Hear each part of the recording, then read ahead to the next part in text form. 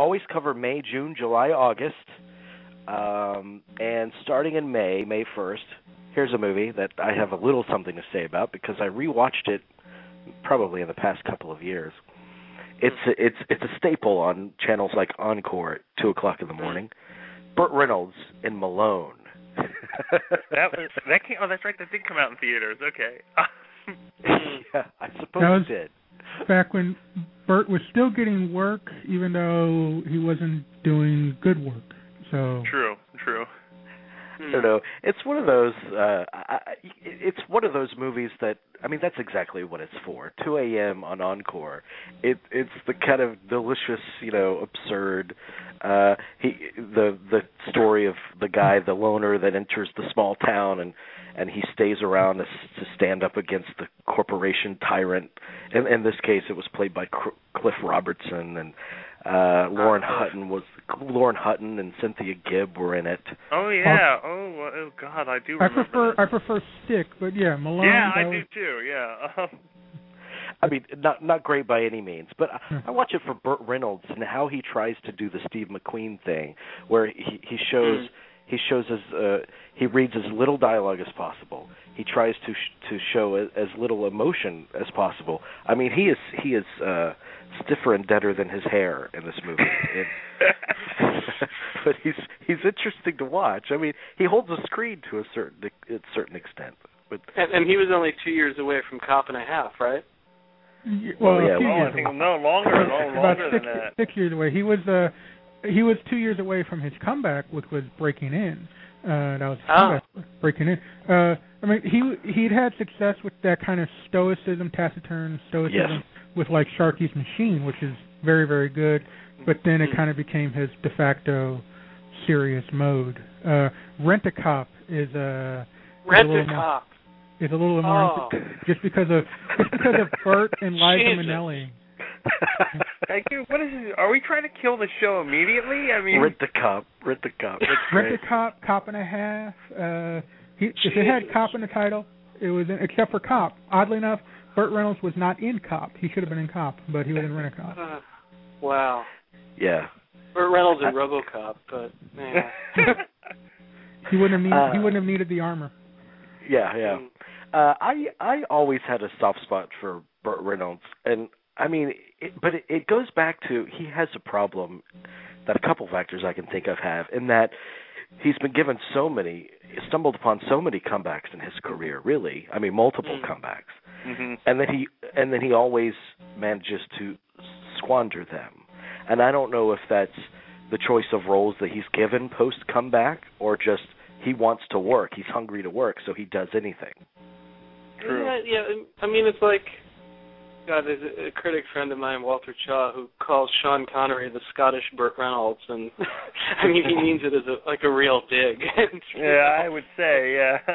And I mean, I'm just thinking about it though. I remember a colleague of mine and I interviewed Malcolm McDowell once, and Malcolm McDowell, I think too, just takes practically anything. But the way he talked about it in the interview was like, he said, I'm a working actor. I'm trying to do my best Malcolm McDowell, but and he meant it in the sense that he likes to work, and he will take roles that kind of go all over the spectrum, and sometimes there are really fallow periods and everything. I mean, he looks at it like mainly as a job, I think. And I mean, I'm not as familiar. I don't feel as much of a familiarity with the Burt Reynolds filmography, and I don't know like what his financial situation is or anything. I mean, at a certain point, I think it just for some people becomes either a job or a habit or something. It's a habitual thing, and and he wants to work. And then you have someone on the other side of the spectrum like Daniel Day-Lewis, who just like goes off into a cabin for a few years and like does pottery or poetry or whatever he was doing, and then come back when he feels like it. I actually make that, and it's not. I actually do make that criticism because I do really like Burt Reynolds. I always have. He does have talent. It's true. And I think that he doesn't have the talent of a Gene Hackman, who was a working actor as well, and he did a lot of movies and a lot of mediocre to bad movies, but he was always distinctive and kind of a comforting presence in them. I mean, Gene Hackman's last movie is Welcome to Fucking Mooseport. Yes. He needs to come back and do one more thing. Was the fucking in the title? Not in the theater. I saw it. Okay. Yes. Okay. Well, I think part of that, Jamie, is also just has to do with luck. I mean, yes, Gene Hackman also made you can find a period where he's making, bad movies. Right. I mean, summer '87, he's doing Superman 4. And but I think it's just a matter of we'll get to that. He's doing Superman 4 and Michael Caine. I mean, let's try it this Michael way. Caine. Michael Caine is doing Jaws the Revenge. Jaws the Revenge. So of these three working actors who did work for the sake of it, I would say Burt Reynolds probably had the better of the three films. With if you want to go with Malone, Malone, Jaws 4, and Jaws 4 and Superman 4. Right. I'm gonna go with Malone. I would too, but what I'm saying about Burt Reynolds is that I would have actually liked to have seen him capitalize on the good fortunes that he got in terms of the occasional great role, because I like him. I mean, I didn't want it to be as rare as a Bigfoot sighting to see a good Burt Reynolds movie. Well, I mean, he is funny on Archer. Yeah, I mean, he is on that, but I mean, he was for a while there. I mean, in his heyday, the 70s and up into the early 80s. I mean, I think it's really the first Cannonball Run is where things sort of take a downward spiral. Well, critically, but the thing is, Burt Reynolds. I mean, people cannot fathom this, or may have a hard time wrapping their head. I think it was. I can't remember. It was either 4 or 5 years. 5 years. 5 years in a row. He was the #1 box office. We've never had that. Has never been duplicated. Yeah, I mean, some of this too, I think, can be chalked up to where movies were at the time, and in terms of like what system he was working in. I mean, the system goes under an overhaul. Like, I don't think the superhero vogue that's happening now is going to last forever.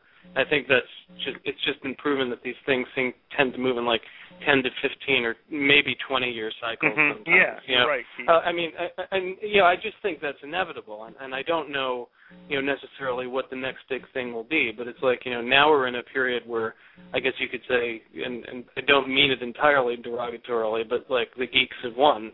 Or are running the asylum right now, and I mean, I don't know, but I think with every rise, then there's going to be a fall afterwards. So it's like, but then you have actors who go through all these different periods, and so you have like 70s Burt Reynolds, and he can be in like Deliverance, and do some even in a terrible movie like the Bogdanovich At Long Last Love.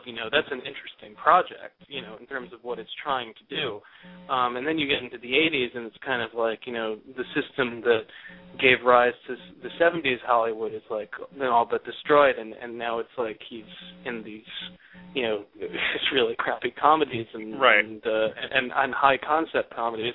And now it's like, what is he doing now? It's like direct to video stuff and just like I don't even know. Does he do infomercials? No, well he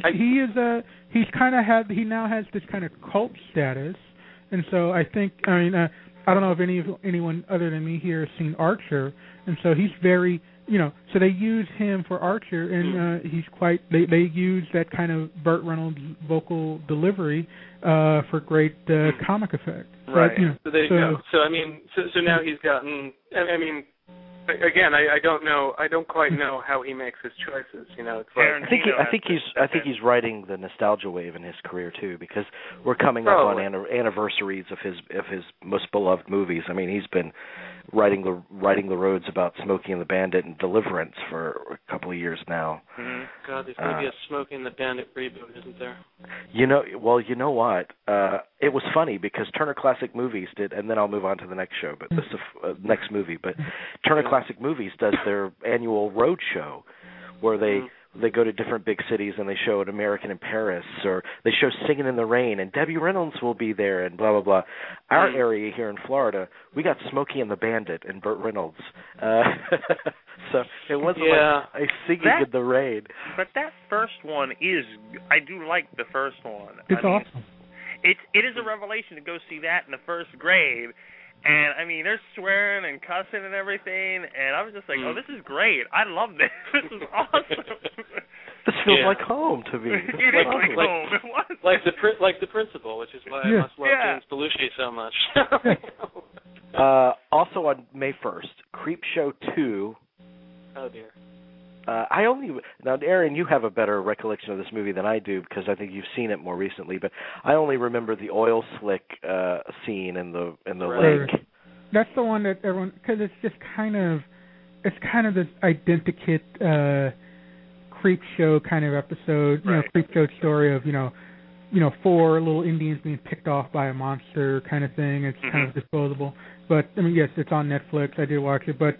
Eric Henderson was right that the last episode, the Thanks for the Ride Lady, is the one that does have some of that EC Comics wit to it. I mean, and of course, I mean, the thing is, the sequel doesn't hold a candle to the Romero one. Oh, yeah.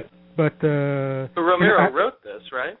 No, just Stephen King. Stephen King wrote, Romero had nothing to do with this. Yeah. It was just based on Stephen King stories. And I always maintain Creepshow is the best thing Romero ever directed. But also one of the very first true, before Watchmen or any of these other, or Sin City, it was a true, comic book, graphic novel looking movie. And so, but yeah, Creepshow 2, it's pretty bad. It's that late 80s kind of disposable horror. There's good disposable horror, like, Wes Craven's Shocker.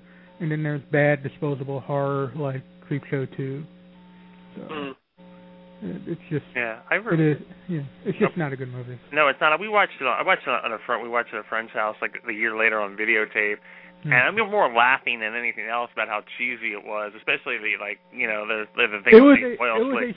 It was a straight to video movie before there were straight to video movies. That's true. Very true, Aaron. That's what I mean. It's kind of, there are some movies, now obviously that that go to video or VOD, and you're like, why didn't they release this in the movie? This could have been a little art house indie hit, But then there are movies back then that, like, why did this get to theater? Why did Black Moon Rising get released on 1,000 screens?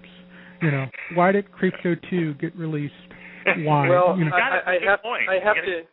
I have to interject though here. I'm pulling up IMDb on my computer here for Creepshow 2, and I am seeing that Romero is credited with the screenplay. Oh, okay. Well, then is it Stephen King's short stories that he's adapting? Stephen King's short stories that Romero adapted into a screenplay. So maybe that's part of the reason it got something of a release. Is those two names? And that's the thing. Cigar Store Indian, the Indian Cigar Store Indian in the first story. I don't even, and I guess that's the thing. I guess because let's be honest, Romero is a little long-winded when he writes his own material and doesn't have a collaborator. So maybe the fact that he didn't work with King on this, like on the first Creepshow, probably explains it's kind of the question is, they both came out the same day. Which one was scarier, Creepshow 2 or Malone? I'm gonna go with Malone. I'd go with Malone. Okay. The following week, we talked to D.B. Sweeney, I remember, about this movie. Actually, I was going to plan like a whole bunch of clips that I was going to play of previous interviews that we've done, because we've talked to a lot of participants of some of the movies out this summer and years previous, but I didn't get a chance to.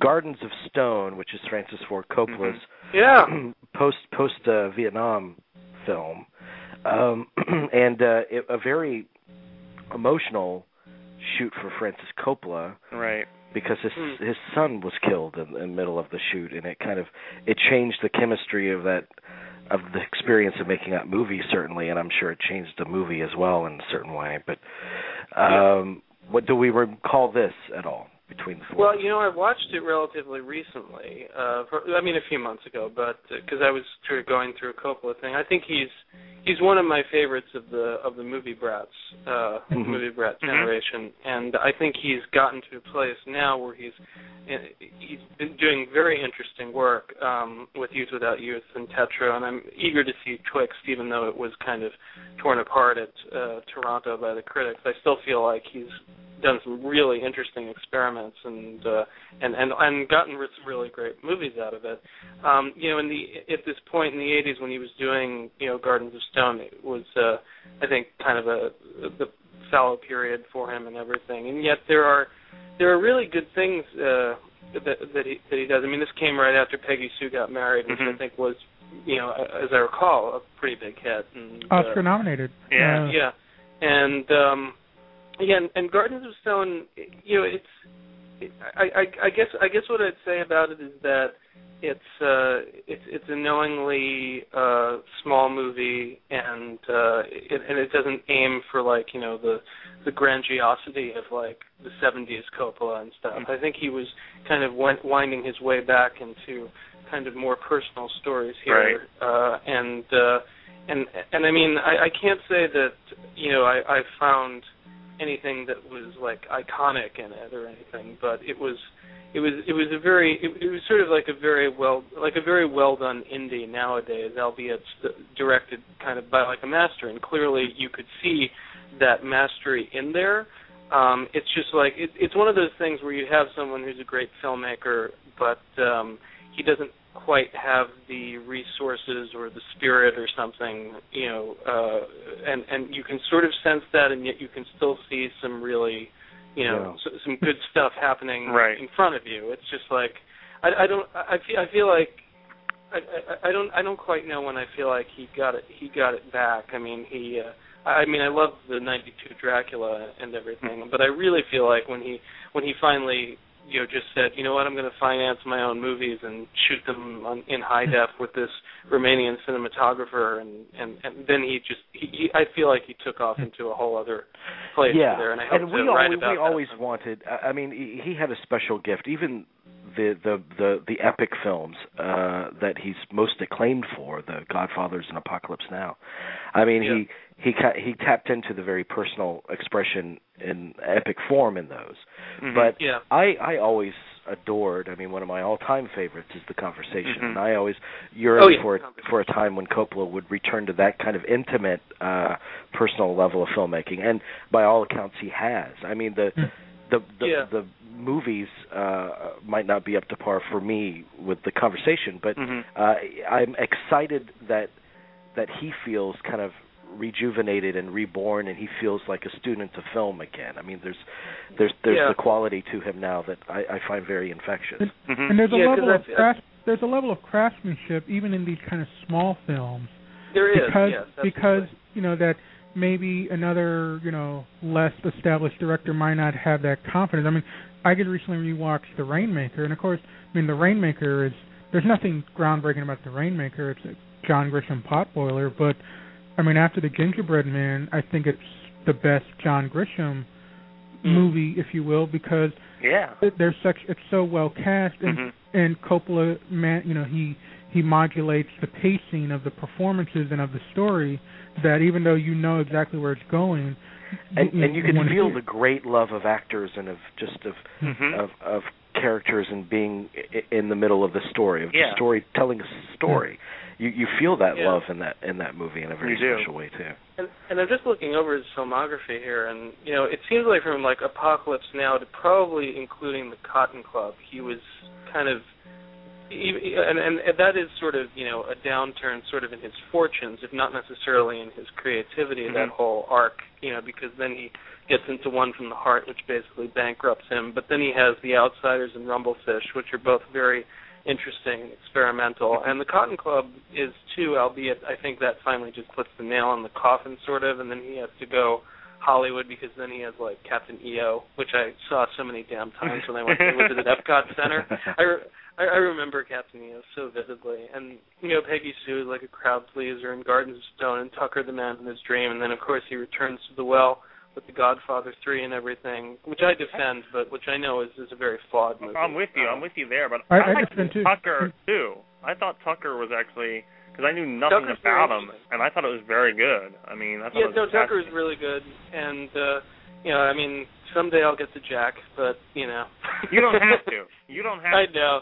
Yeah, you can hold off on that. Everybody has one. There's always one. That's right. I will say Jack is interesting for believe it or not, for a good Bill Cosby performance and a very good Bill Cosby performance. Yes, believe it. He was in the movie? God, I really don't remember this at all. Yeah, he's in the movie. Hey, Bill Cosby. He was. Bill Cosby I think it was an inspired actor. casting choice, actually, Bill Cosby in that movie. Yeah. Don't knock Bill Cosby, man. I wouldn't knock Bill Cosby. I just don't remember. I don't remember the movie that well, Aaron. I'm sorry. No, I'm telling Keith, don't knock Bill Cosby, man. Yeah. Armand White will get mad. No, we don't want that. I don't want that. Yeah. God forbid that. No, but I think it's good that Coppola's making movies. I want him making movies. If all these other guys are making movies, I want Coppola making movies. We went too long without him making anything, so.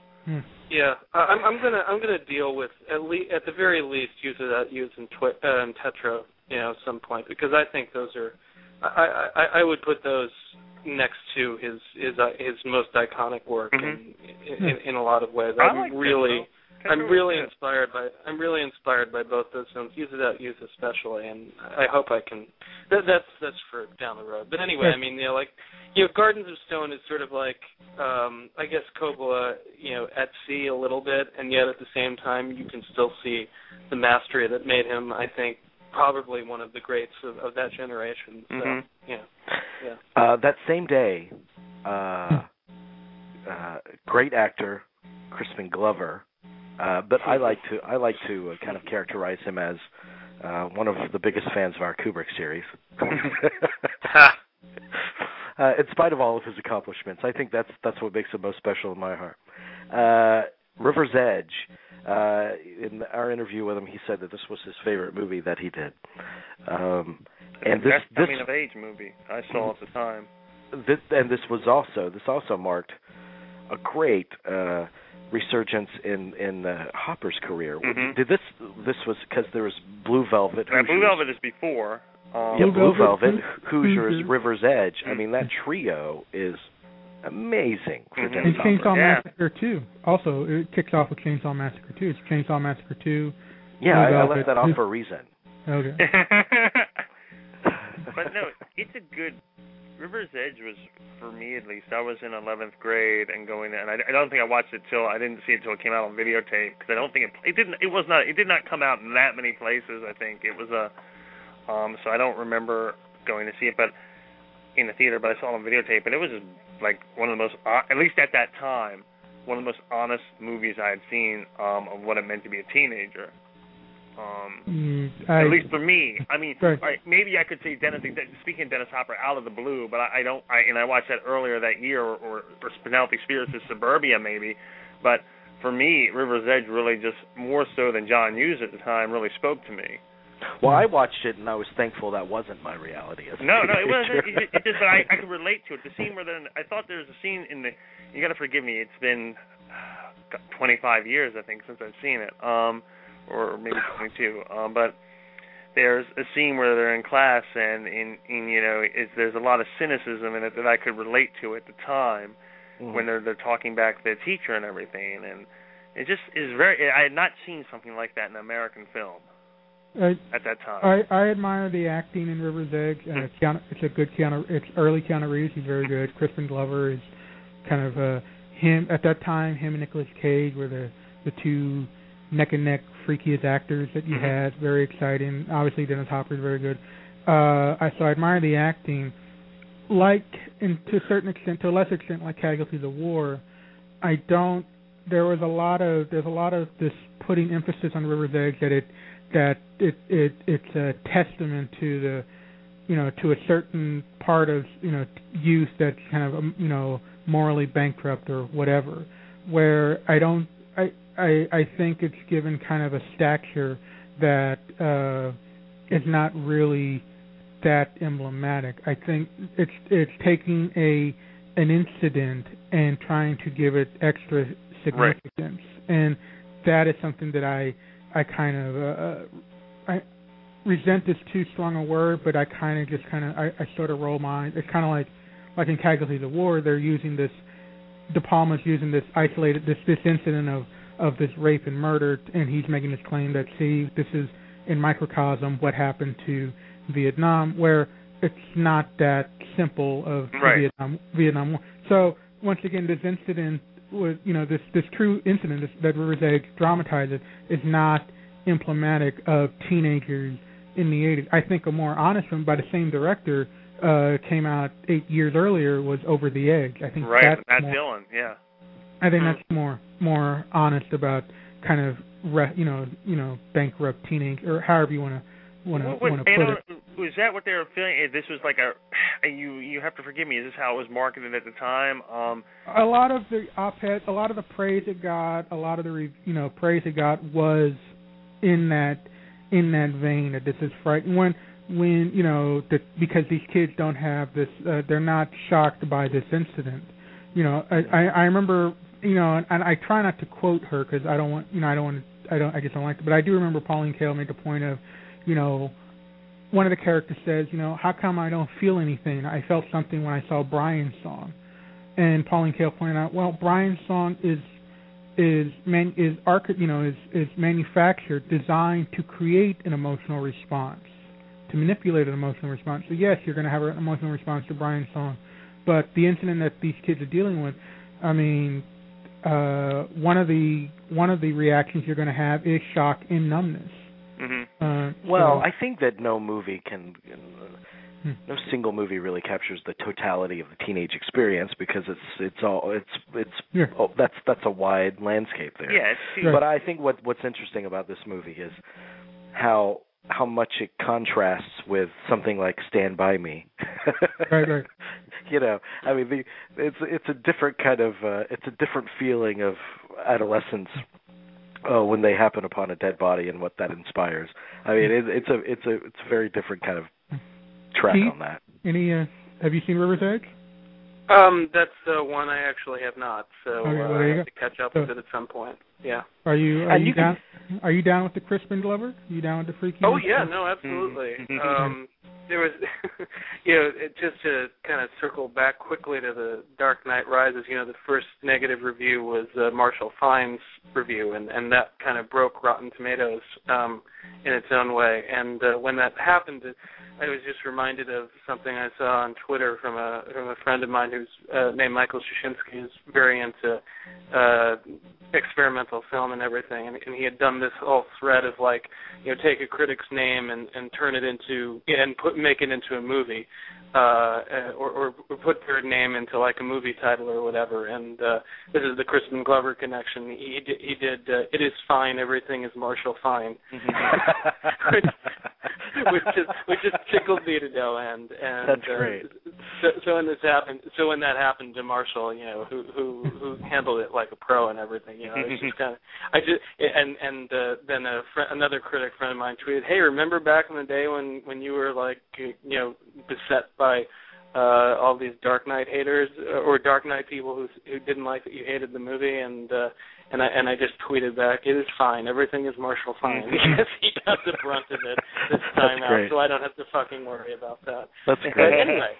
So yeah, go on. And River's Edge is, I watch it. If I watch it, I enjoy Dennis Hopper in it, and I can almost tell that he came to the set with these great, crazy, inventive, off-the-wall ideas. Right. I wouldn't be surprised if the blow-up doll was his idea, and they just incorporated that into the script. And that's one of the most memorable aspects of the movie for me too. That blow-up doll. Okay, the next week. A film that will live in infamy. Ishtar. Yeah. Who doesn't love Ishtar, if only to bash it? I do not love Ishtar, and there was a thing going on, right? A sort of a movement to reconstitute the film as a misunderstood masterpiece among many of my colleagues. Maybe you'd heard that in New York a little while back there was a screening of Elaine May's director's cut of the film, right, which I believe is a little shorter than the theatrical cut. It was the Margaret of its day. Yeah, well, that seemed to be what a lot of people were trying to say. And, it screened at the 92Y. It was apparently a packed crowd and a very appreciative audience. And Elaine May, as she always is, she's a great talent, and in person, I mean, I had to direct everybody to watch Elaine May's speech to Mike Nichols at the AFI, because it is one of the funniest things I've ever seen. I mean, she is a hilarious woman, just a hilarious comic. in so many ways. And she made several great films like A New Leaf, which is her first movie, and Mikey and Nicky, and it's just like, I've watched Ishtar. Ishtar is sort of funny at the start because the songs are intentionally bad, and there's kind of like, the two guys kind of riffing with each other, Warren Beatty and Dustin Hoffman, and then it just fucking dies. It goes to the Middle East, and it's just dead. Like everything else that goes there.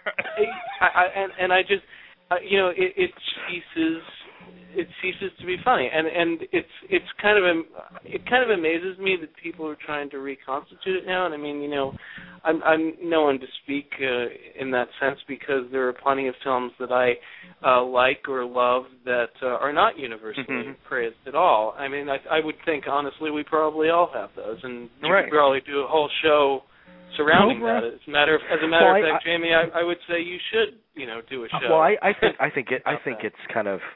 I don't think that's anything new, and I think that it's simply because it's an infamous flop, and with all the infamous flops, whether it be Heaven's Gate or Revolution, there's always a movement decades later to kind of resuscitate it into some kind of, this is a forgotten masterpiece.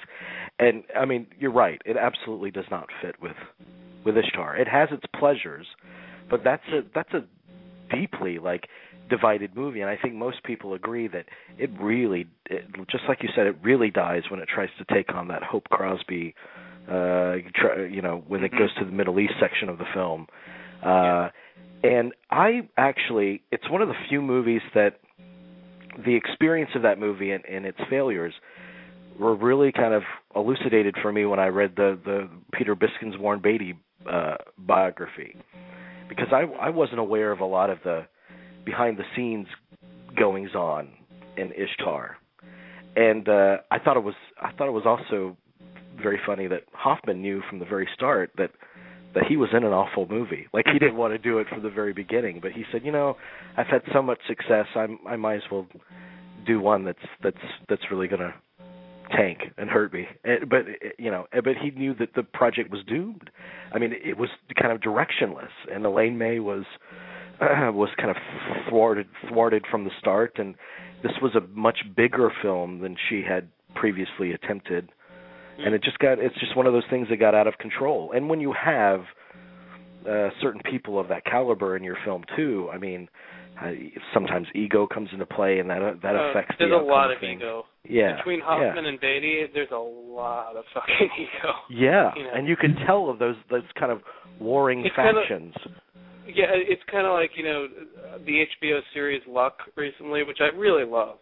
But there's what you need when you have egos. You need three dominant egos, like Michael Mann, Dustin Hoffman, and David Milch, all arguing back and forth.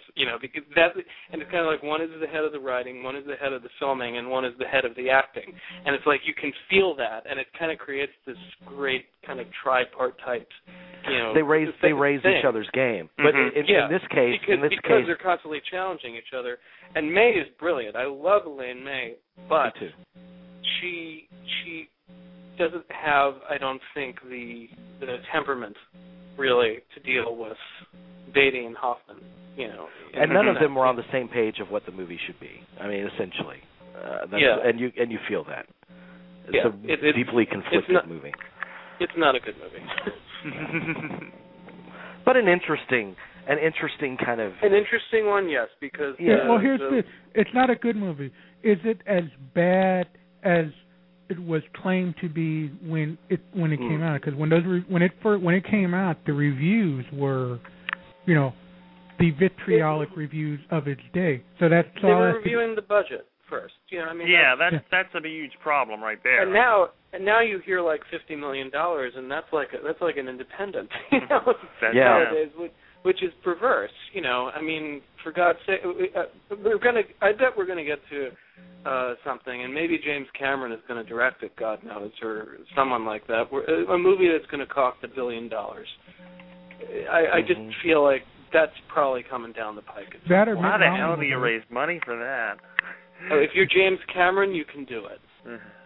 Yeah, well, he probably won't be far off with the 3 Avatars back to back. And it'll be shot in space, or on the moon, or something like that. And on location, I like it. Well, the tax incentives for out of state filming are out of planet filming. Out of planet filming. It's like that and stereoscopic technology or stereoscopic projection technology without the glasses, I think is probably going to come down the pike. I feel like 3D is a bridge to something where basically you're going to see like what you saw in, I don't know if you all saw the miniseries Wild Palms from '93. Oh, yeah, something like that. Or Minority Report, where essentially it's projected into the space that you are inhabiting. You're basically inhabiting the space of the movie. I feel like that's probably the next step, and I'm excited for that. I hope I get to see something like that. Don't have to wear those damn glasses. Exactly. All that being said, none of that would have helped Ishtar. No, you're right. No, 3D would not you're help right. Yeah, I watched Ishtar and I thought, if only this were in 3D, it would be a much better experience. Okay. Do we want to talk about The Gate? I don't know anything about The Gate. I don't. I mean, unless someone else does. I mean, I will just say on The Gate that The Gate, I believe, is infamous for having beat Ishtar at the box office. If I'm not mistaken. Yes. Am I right? And yet none of us know anything about it. That's great. or give it a run for its. I think it was money. like number 1 or number 2 for that weekend, and it's on Netflix. So there you go. Yes, that's about all I'd have to say about that. Check it out. If you're a 1987 completist, check out The Gate. The next week we had a sequel to a surprise smash hit, like a global smash hit, which was Beverly Hills Cop. And this one was even bigger in every way, but definitely not necessarily better. Beverly Hills Cop 2, Tony Scott's treatment. I vaguely remember this. I'll say about Beverly Hills Cop 2 that you're right, Amy, was a sequel, obviously, to the surprise hit. Still one of the all-time top-grossing R-rated comedies of all time, the original Beverly Hills Cop. Interesting about Beverly Hills Cop 2, it was the number 1 grossing film of that summer, and I think the number 2 grossing film of the year, just in the end being beat out by 3 Men and a Baby. But that's another story for another day. But Beverly Hills America Cop has no taste sometimes. I'm sorry. Hey, 3 Men and a Baby's cute. But but that's neither here nor there. The thing about Beverly Hills Cop 2, what was interesting, it was finally Eddie Murphy, the biggest star at that moment, finally doing a summer film that was all about him. And Tony Scott coming off of the big film of the previous year, the previous summer, Top Gun, with the biggest producers, Simpson and Bruckheimer, So, I mean, it was going to be the film of the summer. Everyone was anticipating it, and it was one of those films everyone went to. Everyone bought, it's one of these, it happens now, people talk about this happening now, but it happened it was one of those films that everybody felt they had to see. Mm-hmm. Everybody did go see. Everybody did buy the soundtrack. Everybody did embrace the film, but it's one of those that no one, I defy anyone to tell me that they actually truly like Beverly Hills Cop 2.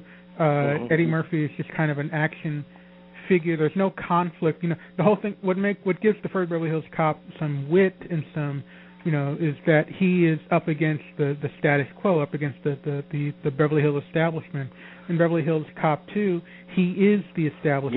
Yeah, there's no conflict. You're absolutely right. It's a fish out of water in the first one, and then.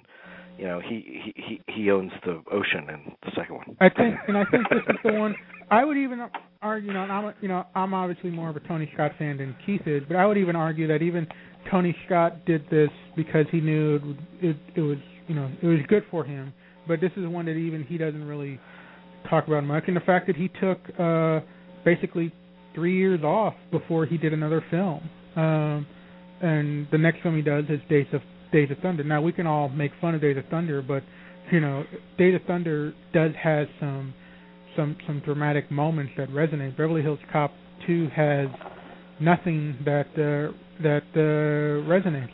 Well, it's a dead exercise, and I don't remember it that well. It tries to put it tries to put Axel Foley in the, well, it does put Axel Foley in the world of Tony Scott. So that's a lot of gloss and a lot of smoke and a lot of TNA. I mean, they try to make it a very kind of sexy, hard R action film, and the comedic elements don't feel organic at all to the material. It kind of feels like, okay, now we're going to insert a little comedy bit so Eddie can do what he does, and then we'll get back to all the guns and tits. Did you say organic and Tony Scott in the same sentence?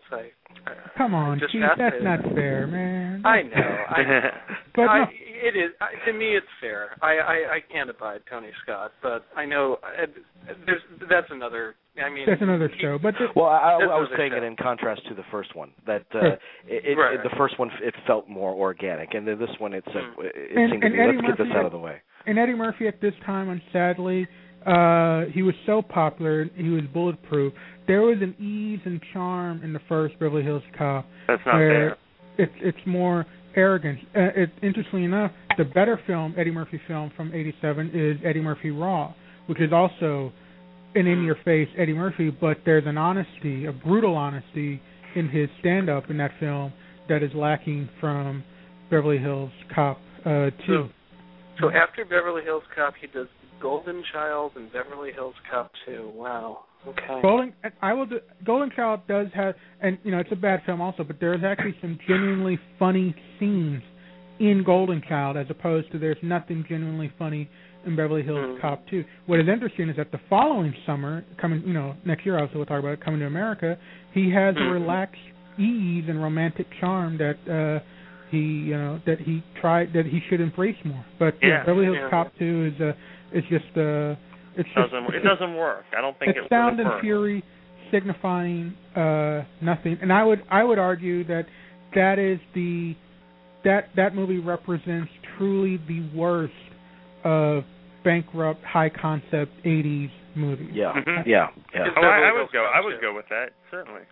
That being said, we're going to close off tonight's show later with a song from Beverly Hills Cop 2. Oh, I hope it's well, and that is the one good thing out of Beverly Hills Cop. I will stick up for the salacious and controversial at the time George Michael song from that soundtrack, the "I Want Your Sex," which remember 1987 was kind of the flashpoint year of AIDS, and this song kind of. I remember vividly this song was just kind of vilified that year. As Tony Scott should be. Sorry. Yeah. George Michael. Come on, George. It's a George. Tony Scott. I'm just fucking with you. I'm just fucking with you. Hey, but and see yet the last Boy Scout again, man. See the last Boy Scout. It was still a $277 million worldwide hit, Beverly Hills Cop 2. And that back then was a lot of money. Yeah, that was back when $277 million was a lot of money. For a movie, worldwide gross. Yeah, you're right. It'd be a lot of money if I got my hands on it. Oh, yeah, you and me both, Keith. Yeah. That is something that should be noted, though. That was, it was really, that was a big thing of Eddie Murphy, African-American, being, the number one star basically in the world, and that was. Sure, there were a lot of think pieces written about that, but anyway. Not then, but that was something that needed to be. Because he actually had a number one song that year with the Party All the Time, the great Party All the Time, produced by Rick James. Speaking of the number one African American box office draw. At this stage, Ernest Goes to Camp also released. I don't know. That's the segue. You're just really batting movies I have no recollection or never saw. Jim Varney, man, he wrote that out. I have memories of two Ernest movies. One was Ernest Goes to Jail because my uncle in Florida took me to see that. He's like, "Hey, Keith, do you want to go see Ernie Goes to Jail?" I was like, "What? Ernie Goes to Jail?" And because he took me to see that, and I thought it was reasonably funny, I remember then I went to see Ernest Scared Stupid, and I was just like, "This is the worst shit ever." So, but isn't Ernest Goes to Camp the first Ernest movie? Yes, it is. The biggest hit of the Ernest films is the '88 holiday hit, Ernest Saves Christmas. How did he save Christmas? Well, he stops the sleigh from crashing, as it's going down vertically, and then he turns to the camera and goes, "Air brakes." Yeah, there you go. Jesus. Good old Jim Varney. Yes. I mean, bless him. He knew who he was, and he did it. And he redeemed himself with the Toy Story movies, though. And when he passed, I felt the twinge of sadness. Well, of course. Well, wow. it seems like I wonder if he's wherever he is now, if he's looking down and looking at the blue collar comedy tour success and thinking, "Damn, I could have really capitalized on that." Like that, I think he would have been my time. I think he'd file a lawsuit against all of them. They all stole my act. No, I think he's looking up and thinking that. But No, Aaron. No, Aaron. Jim Varney is not in hell. No. That's a soundbite that I'm going to pull. That's the reboot.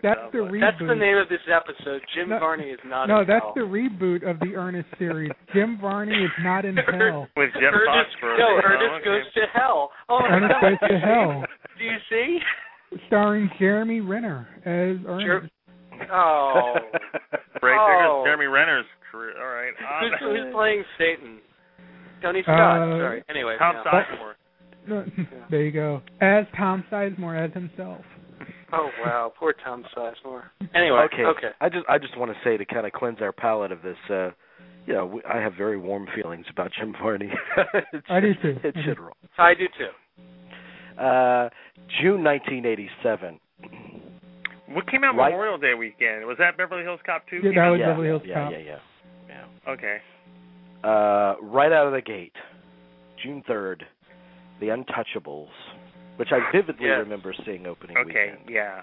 I didn't see it opening weekend, but yeah. The thing that stuck in my mind from The Untouchables for so many years is the girl getting blown up. When you forgot your briefcase.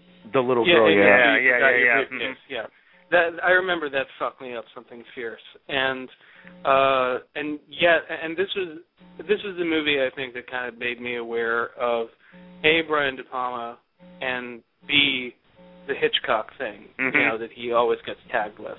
Not wrongly necessarily, but I have a more a complicated take on it than I think people who just say you're stealing from Hitchcock and all that. But this is a movie that I will say that on a revisit.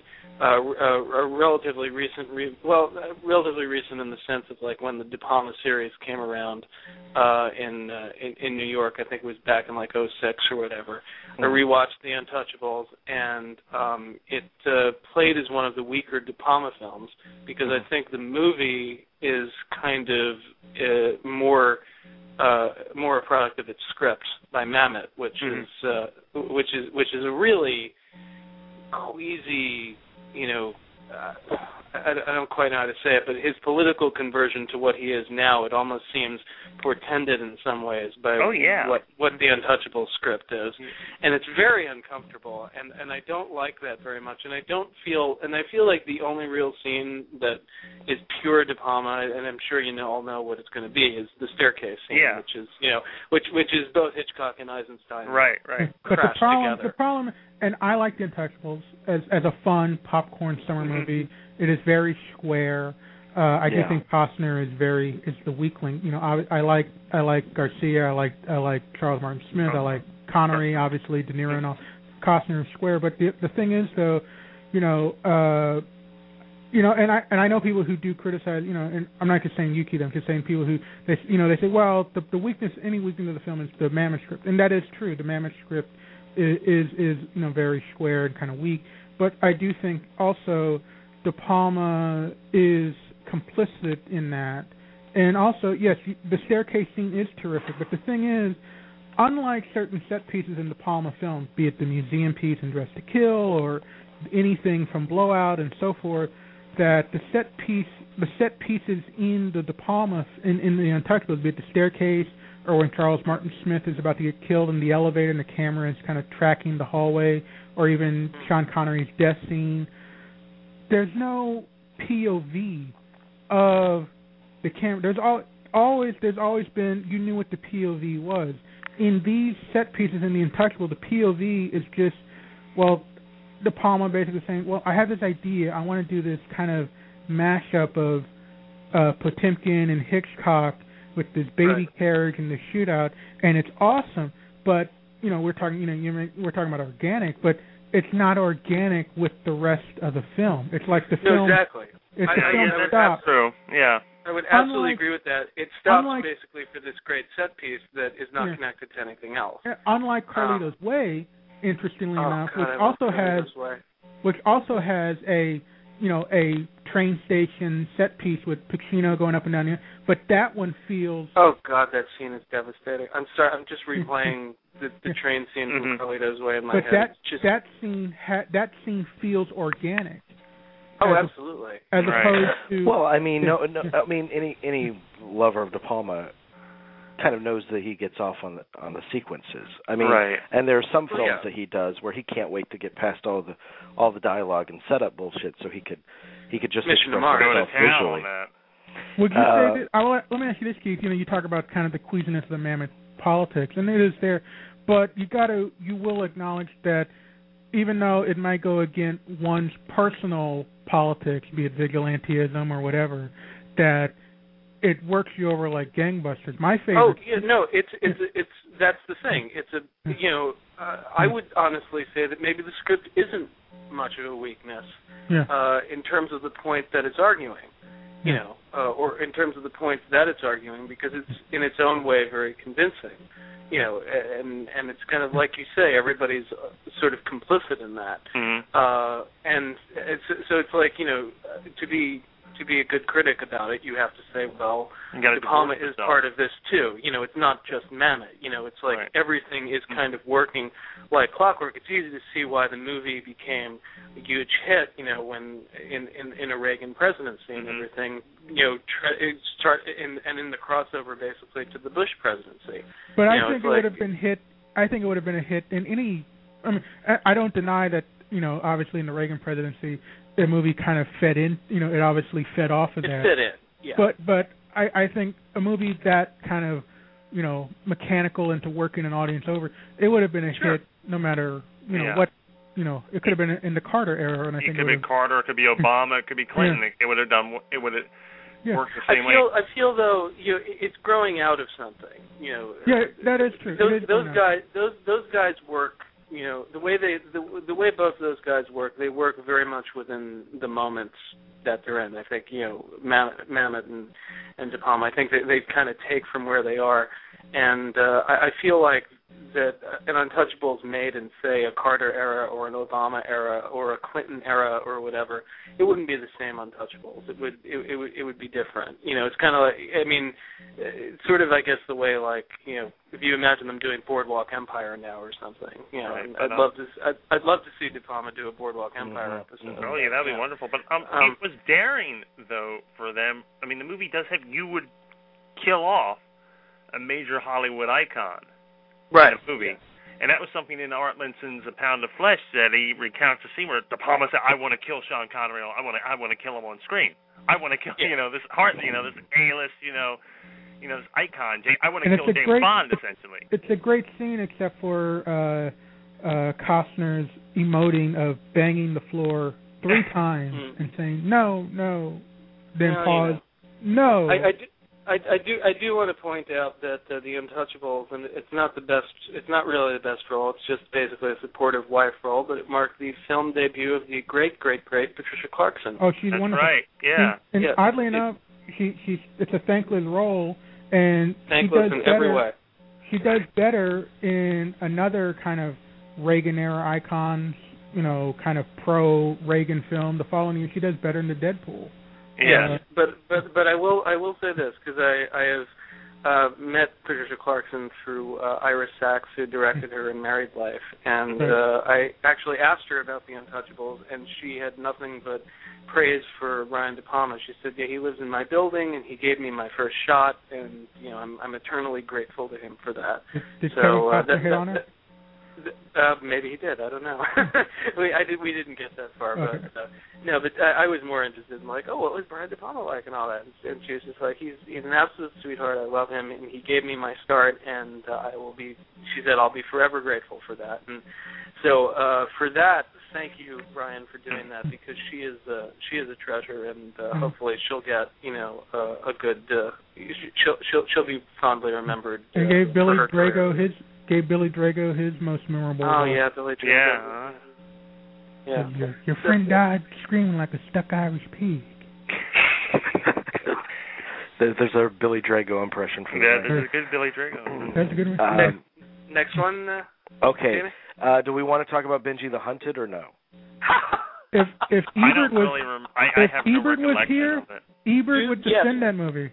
Yes, that is one of the all-time. Do you remember the Ebert Siskel contretemps over that? Because that was awesome. That was awesome, and I may not like Benji the Hunted. Ebert had Benji the Hunted, and Siskel several years later had Carnosaur, and that was the joke on The Critic, the animated series, when they had the Siskel and Ebert episode. When Siskel's like, this from the man who liked Benji the Hunted, and Ebert's like, well, you like Carnosaur, and those are like. That was I remember the Benji the Hunted as it related to the. I think it was their Full Metal Jacket review. It was? Because Ebert was lukewarm on Full Metal Jacket, and Siskel said, you gave a positive review to Benji the Hunted, and you're not crazy about Full Metal Jacket? And his argument was, well, it all has to do with, the movie's particular ambitions and how well it lives up to those ambitions. And, it was a whole thing. He says Benji the Hunted hits its mark on what it wants to be. He goes, Full Metal Jacket, he felt, fell short of what it wanted to be. So going by that comparison, he goes, I got to give thumbs up to Benji the Hunted. I hope Chris Nolan reboots Benji. You hope Chris Nolan what? Reboots of the Benji series. I'd love to see Chris Nolan version of Benji. He'll ground it in a reality that will really make it very special. It'll be shot in IMAX, and there'll be a lot of close-ups. Benji movie you never forget. I mean, and there'll be and Benji will talk and say, "I am an agent of chaos," and over and over again. But what I would love about Christopher Nolan's treatment of Benji is how it relates so closely with the Tea Party movement. So if whatever we may think of Benji the Hunted, even if we think nothing of it, we must be proud of critics that the fact that Ebert dared to be the one to say, no, this film is good. I don't care what anyone says. And, God bless him. I liked For the Love of Benji when I was 5. Okay, but essentially, I think most people think that movie's a dog. Harry and the Hendersons came out that day. Harry and the Hendersons, yeah. Do we? Wow.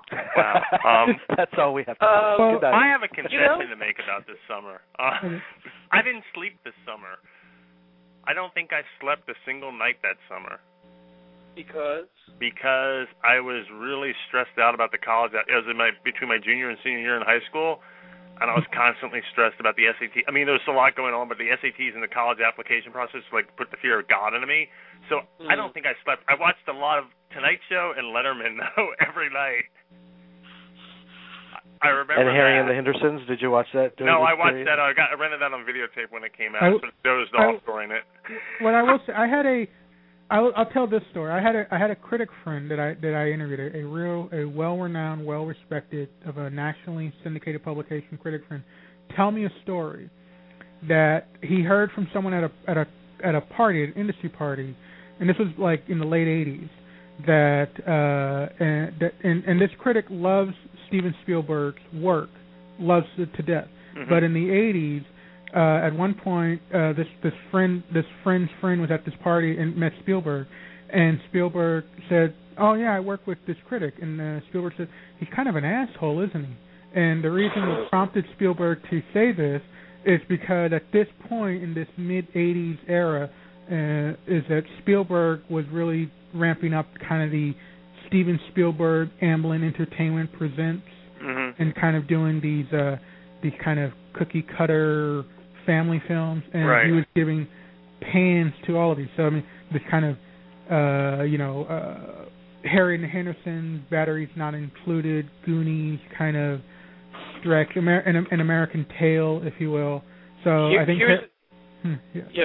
That's so I what I think was Harry and going to Henderson is part of that first wave of Spielberg branding that a lot of critics kind of resisted and resented.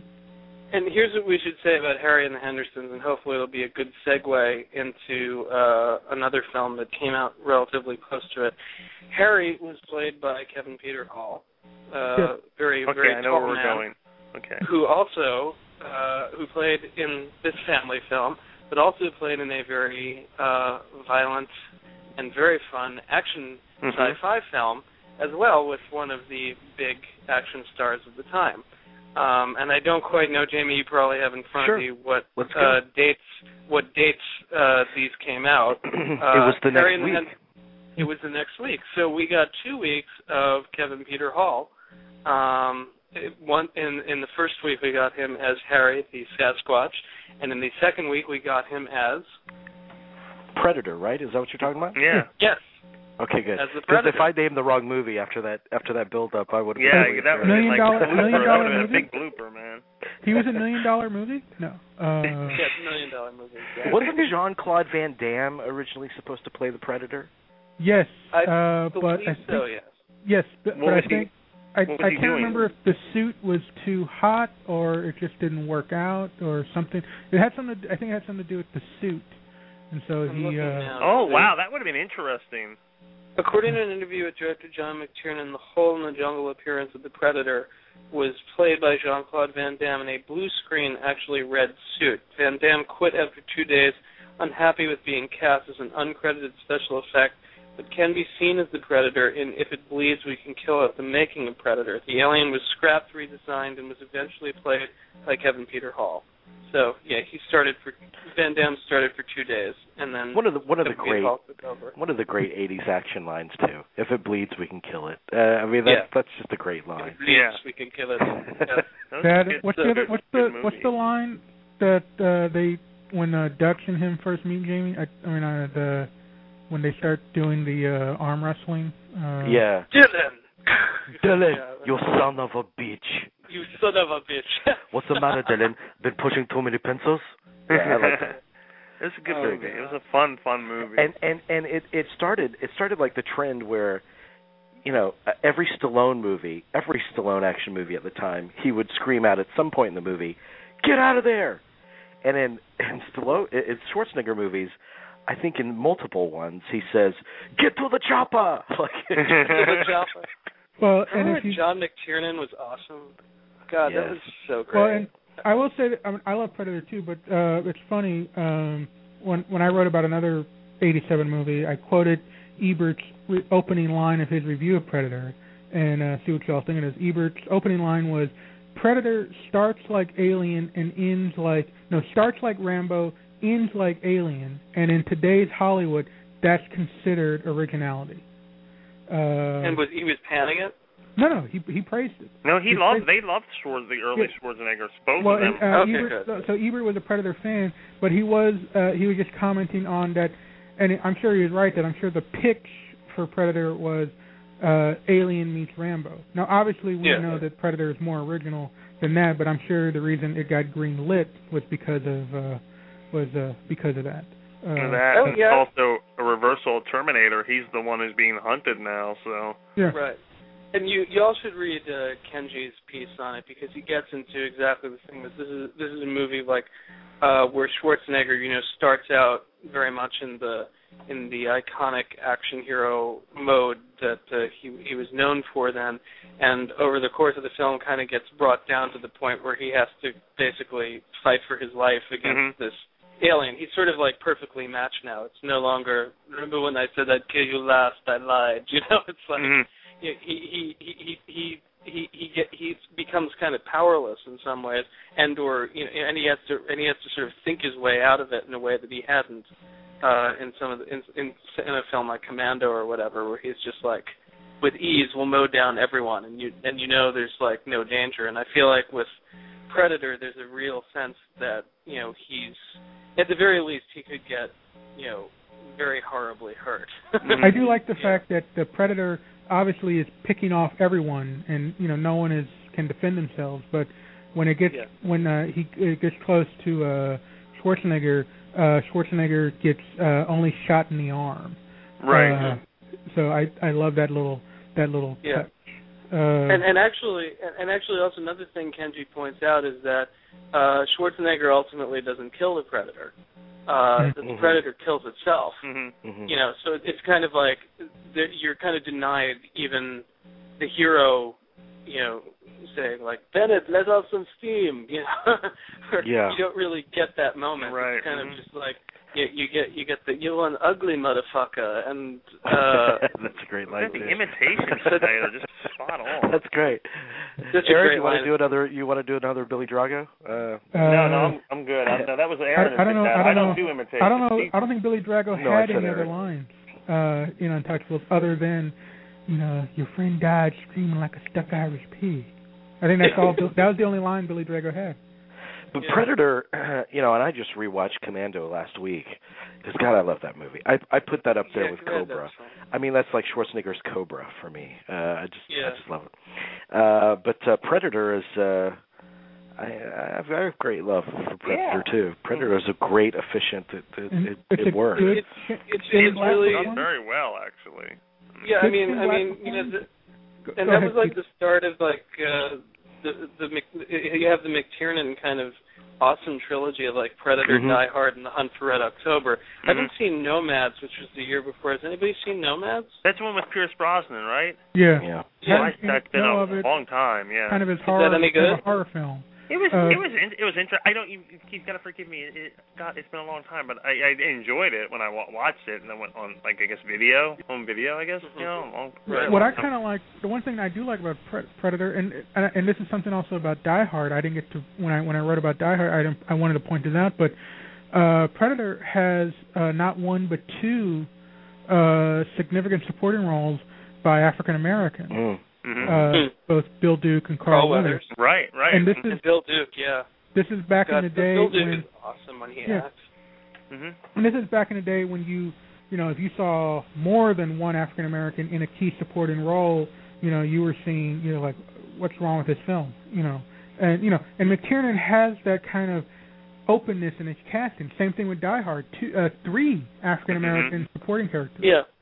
And I think too, there's if I'm not mistaken, at the end of Predator, the credits roll is kind of like everybody sort of breaks character, and they kind of look at the camera, smiling with their big cigars hanging out, and it's all kind of just like a big old lark, and that's just kind of amazing. I feel like that's kind of the spirit of that movie. It just there's such a sense of fun about it. And I think so too. It's maybe it's the best film of the summer. I don't know if we want to take votes on that. But, Well, we'll see. Once we get to the end of it, we'll vote for what we think the best of that summer was. But and we'll move on to the next one. But I just want to say I just got off a McTiernan kick because I just bought and watched Die Hard with a Vengeance and his Thomas Crown Affair. Remake. Is he in jail still? Or? Yes, I think he is. But I love his stuff. For the most part. His stuff is very good. We watched Die Hard with a Vengeance. I miss him on cable just recently. It went on the movie channels, and we were watching it. I love that movie. I think it's a great movie. It's a great New York action movie. I think. And the first time that you see John McClane actually being a cop in New York, I mean, actually. What he does, what he's known for, and it's the first time you see him do it. Okay. That same week, Martin Sheen, I think this was John Schlesinger. Was it John Schlesinger, the Believers? Right. Interesting movie. Yeah, I think it was Schlesinger. I could be wrong. I can't remember. It was Schlesinger. That movie is only a video cover to me. I have not seen it yet, but I remember the video cover because it freaked me the fuck out. It's like, isn't it like orange or something? It's like the kind of Martin Sheen and like, is it Corey Haim who's in it? No, I don't know. I don't know the Sheen. It's not Corey Haim, but I don't know the child actor. I don't know if he had a career. It's a Corey knockoff, obviously. Maybe, but I don't even remember. But it's like some young kid or something, and like Martin Sheen, and they're like, oh no, here it is. Yeah, I'm seeing it. Yeah, and they're like running away, and in the background, it's like the New York skyline with all these creepy looking people like projected over it, and I just remember seeing that. What the fuck is that? It just like scared the shit out of me, and I just never rented it. I think as a result. It's an occult voodoo movie that isn't entirely successful. But I will say this about it: its opening sequence is really terrifying.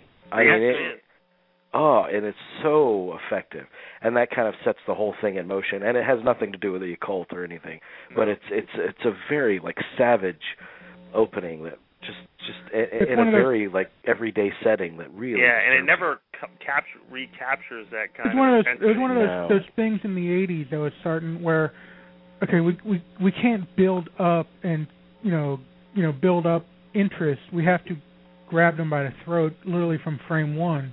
So The Believers is a textbook case of we have your attention, so you have but then they never unfortunately they're never it's a slippery slope in that they're never able to maintain that kind of level of intensity. It's kind of it's kind of like Cliffhanger, but I love Cliffhanger, but anyone will tell you the best scene in Cliffhanger is the opening scene. Right. So. Yeah. That's a good analogy. That's a good analogy, Aaron. Yes, I invoked Rennie Harlan positively on this show, goddamn. Well, he's been on the show. We like him. He was good. Yeah. Okay, that same day, Witches of Eastwick. Cooper Peters, Jack Nicholson finally playing the devil. I mean, it was about time. I mean, who else would you cast as the devil at that period of time? Yeah, you're right. And a trio of strong women, and Michelle Pfeiffer, Susan Sarandon, and Cher.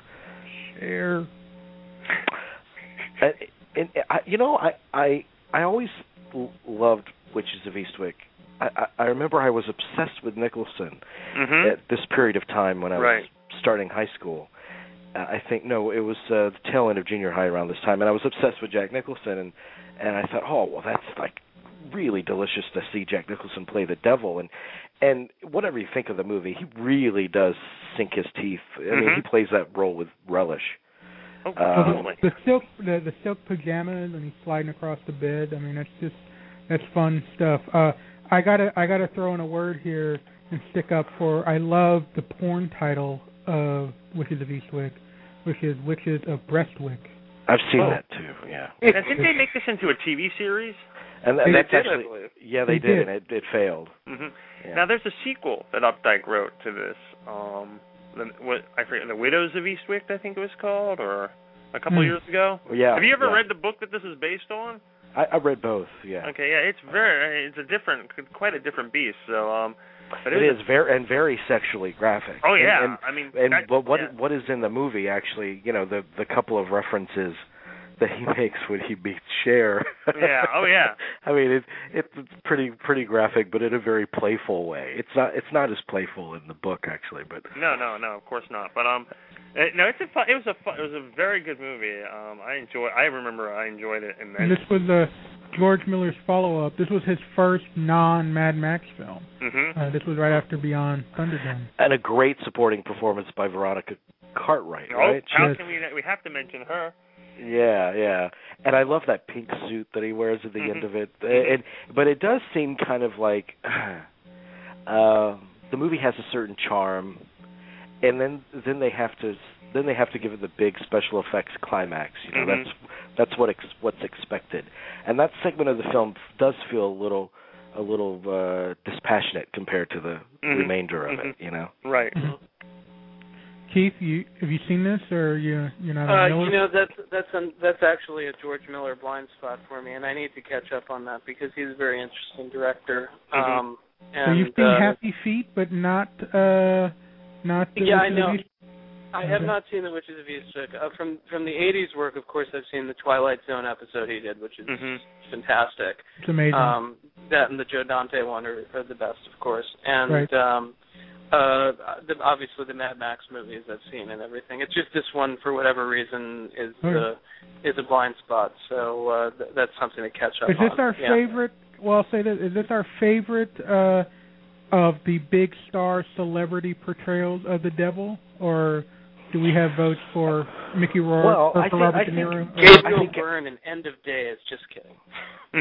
Well, I think that actually the one it's closest to out of our options is probably something like Pacino and Devil's Advocate. I knew that was coming. I mean, I like Pacino's kind of philosophy. I mean, I like how they present the devil and the whole free will aspect in that movie. Right. He's a sadist.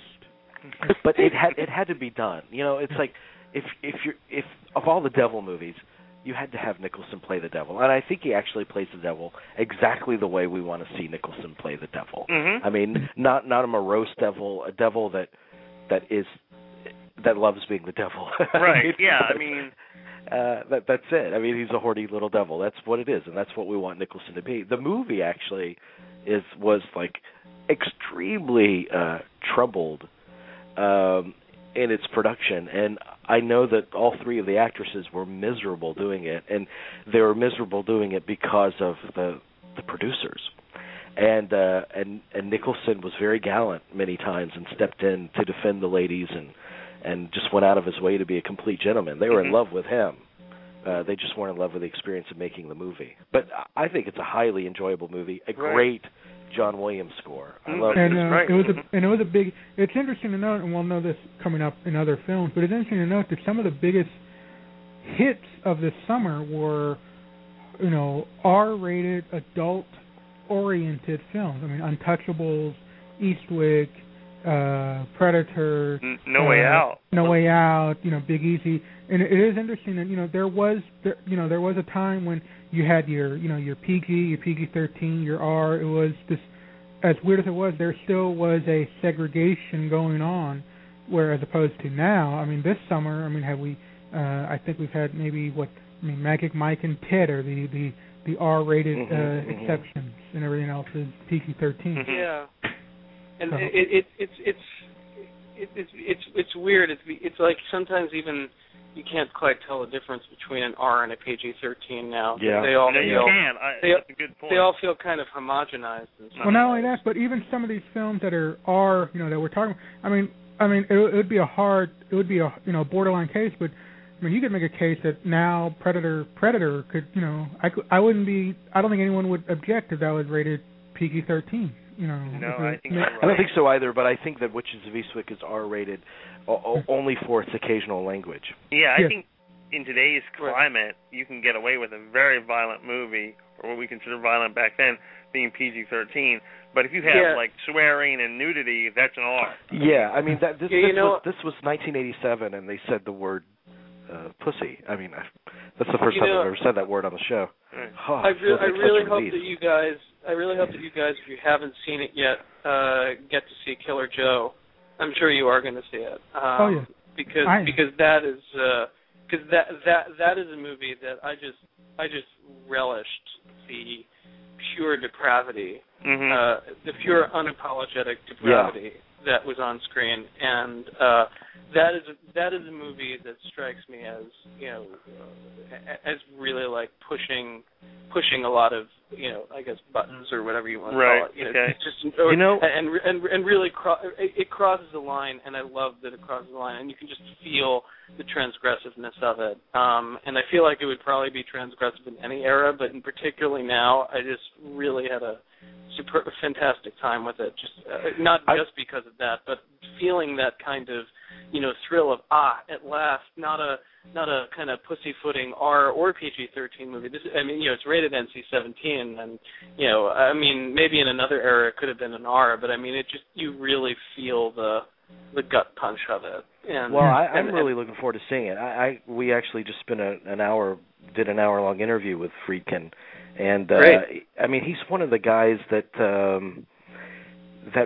really has maintained that throughout his career. Like pull no punches, not afraid to cross the boundaries, and the resulting movies are sometimes for worse, good or bad, for better, but But they're consistently kind of whatever you think of Cruising, that really kind of towed the line there.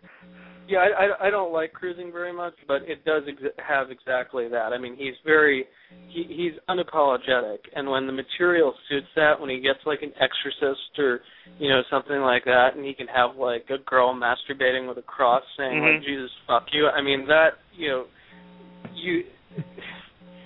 there's a scene in Killer Joe that we must talk about after you see it. And and I'm going to stick up for Jade. Hello, Jade. Yeah, I haven't seen Jade yet. Okay, wow. So Aaron is the one who's going to stick up for Jade. I will stick up for Jade. Have you eaten fried chicken since that scene, Keith? Oh, yes, you did. I have not, and I don't think I ever will again. So you know what I'm talking about. Yeah. Wow. Anyway, so Monica Lewinsky, I hear. I have a great feeling for William Friedkin. I think he's an awesome interview. I mean, a lot of insight there that I didn't know about. So that was awesome. Yeah. And okay, so do we want to talk about $1 Million Mystery or With Nail and I? Well, I wish. Not $1 Million Mystery. I mean, that was one of those great fiascos. God bless Dino De Laurentiis. I mean, I don't think any of us saw it then. I mean, I know I didn't see it then.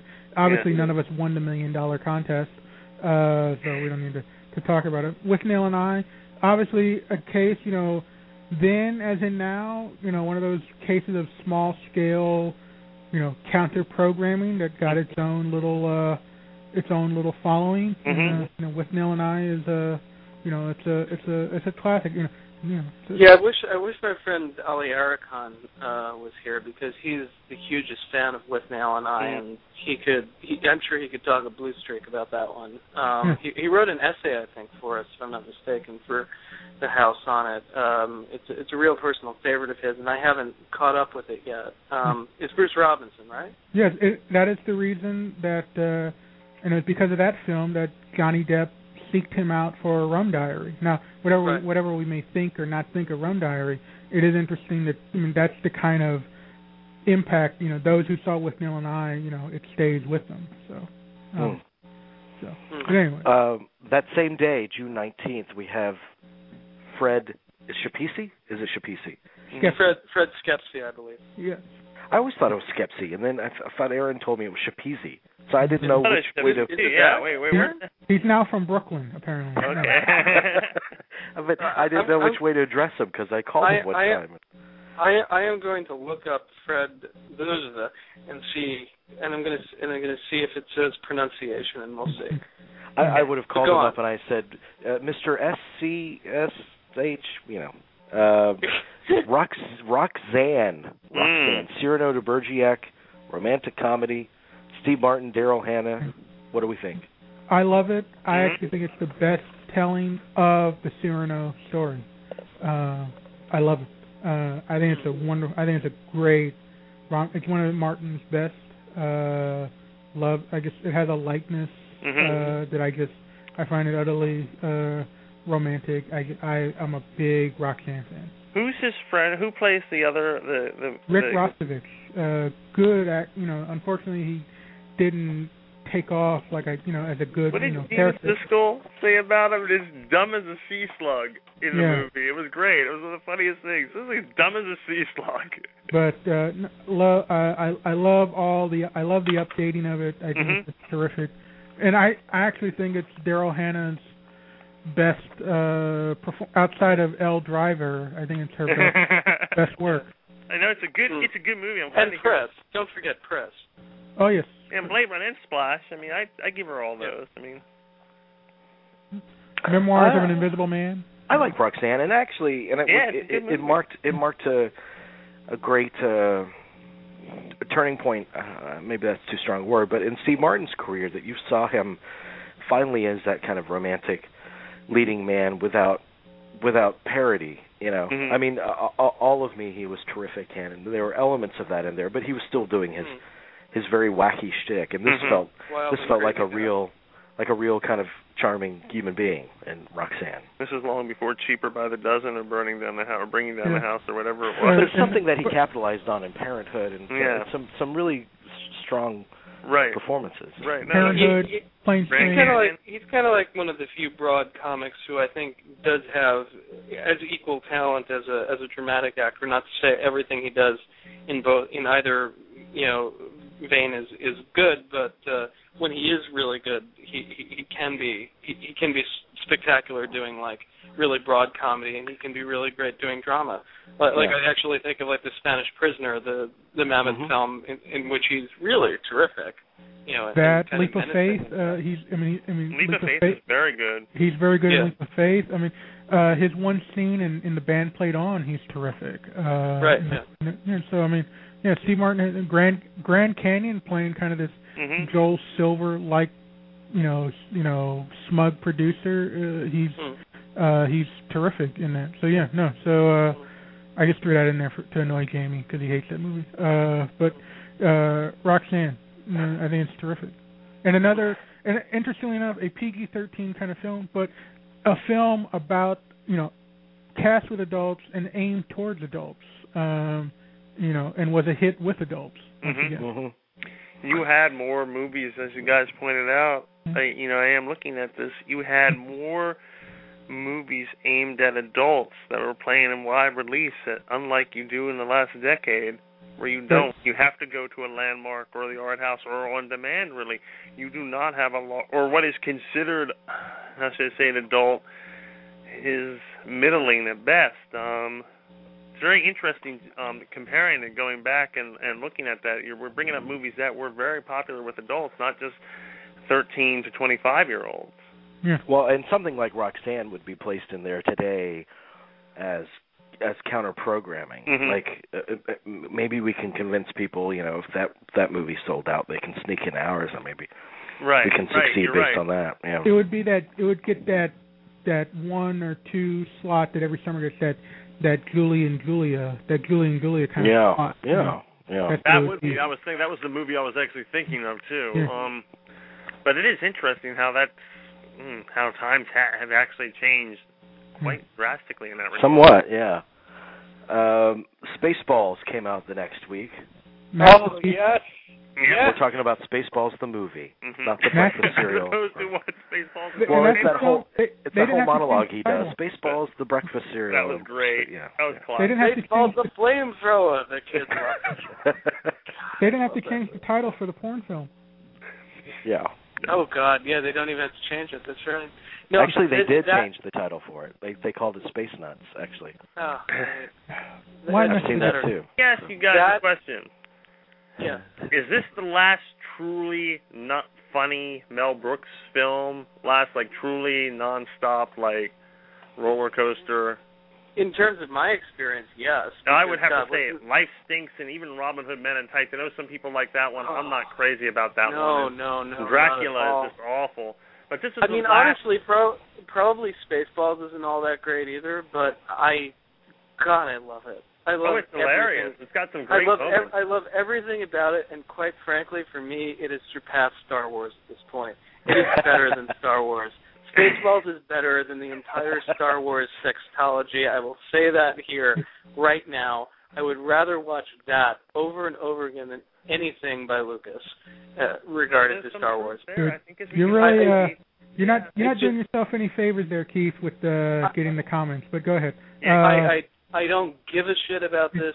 That movie, Spaceballs, is a movie that I saw that so many times. It was on video cassette. It was the video cassette I rented the most. I had seen it about 6 or 7 times, and I went to the video store to rent it an 8th time or something like that, and someone had the cassette in their hands, the last cassette in the store to rent it, and I took it from them. I took it from them because I wanted to see it myself. I was obsessed. I was obsessed with that film. Yes, I bullied someone. I was like, "Give me that! I want that! That is my." I took it. I will put forth that it is at the very least the best Bill Pullman performance. Oh, he's great. He's great. Barf, not here, mister. This is your Mercedes. I mean, no, and oh my God. We can connect with Killer Joe also, one of the best lines ever, which I never got until several years later. What's the matter, Colonel Sanders? Chicken? Amazing! God, how many plugs is Killer Joe getting tonight? You gotta love the asshole exchange is one of the. I've quoted that like I could do that all from memory, and I'm not going to do it now because it will take up too much time. But yeah, we're only in June right now. Come on. I know, we're only in June. We're going to be done by 1 a.m., I guess. Uh-huh. I'll try to wrap it up before that. But you got to love Pizza the Hut. Pizza the Hut. I mean, I'm just gonna, the coffee maker, the Spaceballs, the movie on video cassette, and when is this happening now, sir? We're now. Everything that's happening now is happening now. What happened to then? We passed then. When? Just now. We're at now. I mean. So Keith really likes this movie, obviously. Wow, this is a revealing episode. Yes, I make of it what you will. I adore Spaceballs with all my heart. I would not put it on my Sight and Sound top 10 list of all time, but it is one of.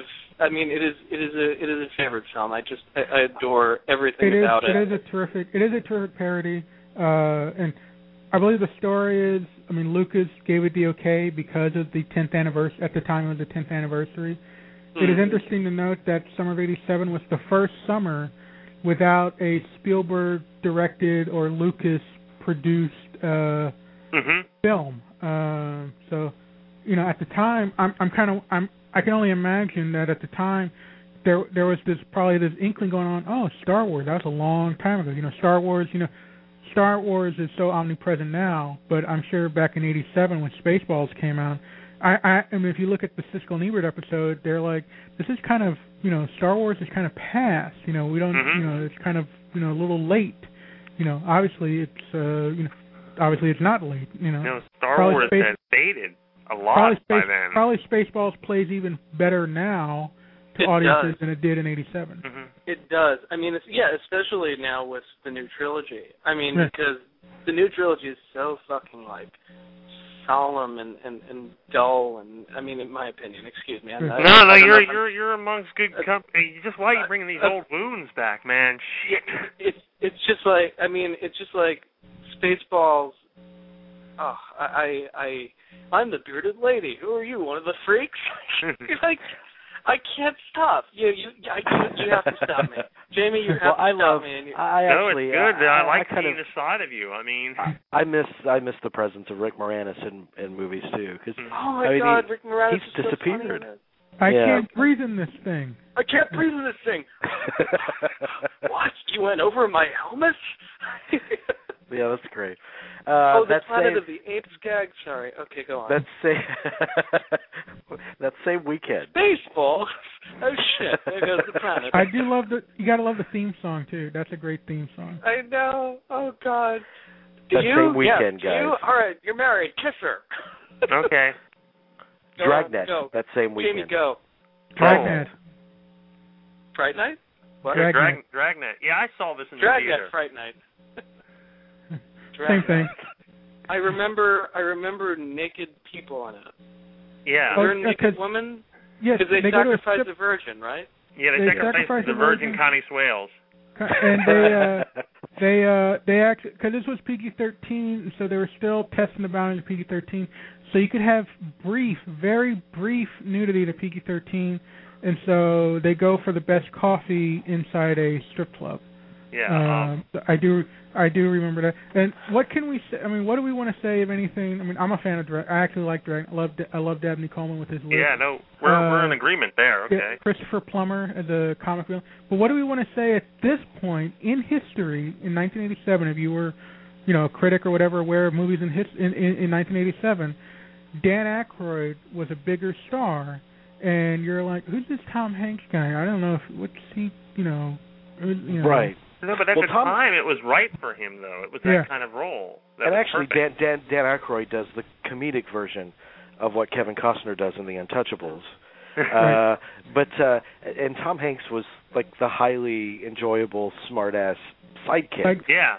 But Dan Aykroyd was this very, very stoic, obviously, as Joe Friday presence but really anchored the movie and gave it whatever heart it had too. Ironically, this is the first cover of Premiere Magazine, if I'm not mistaken, right? Yes, it is. It was the first Premiere Magazine cover of Dan Aykroyd and Tom Hanks. And what can we say about the disco inflected hip hop theme song, "City of Crime"? Yeah, I still have that 45. Wow. Tom what Hanks came out and Dan that Aykroyd. day too? Something else came out that day, didn't it? We're getting to Yes. But Keith, seen Dragnet, or is that a blind spot? No, I've seen Dragnet. That was a video rental, and like I say, I remember most that there are these guys in white robes and they're sacrificing a virgin or something, and and that's about all I remember from it. Anal Muzz. Yeah.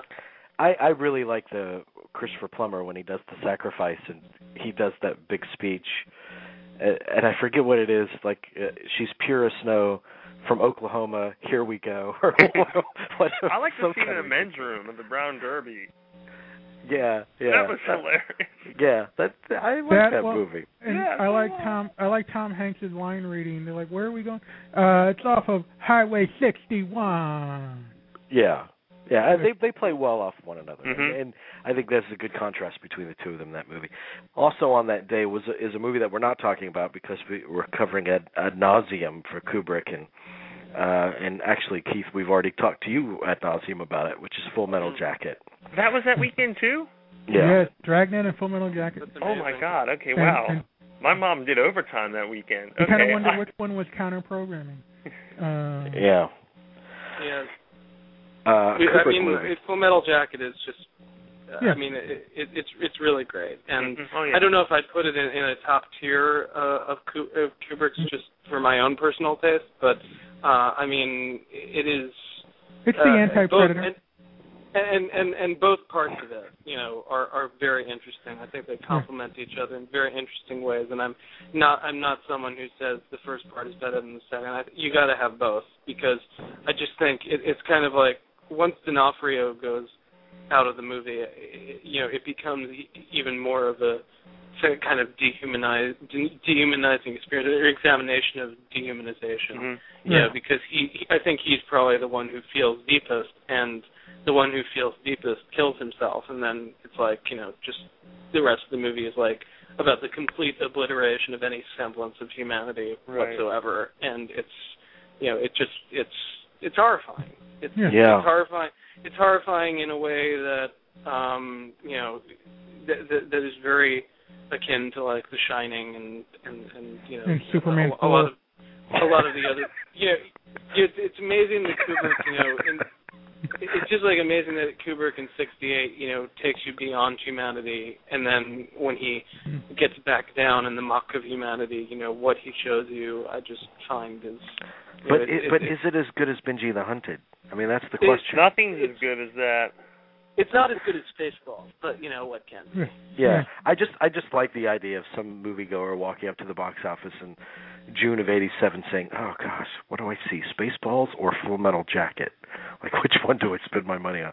It's quite a choice. I see first if I do a double bill? Do I end on a happy note, or do I? What am I in the mood for today? And okay, July, 4th of July weekend.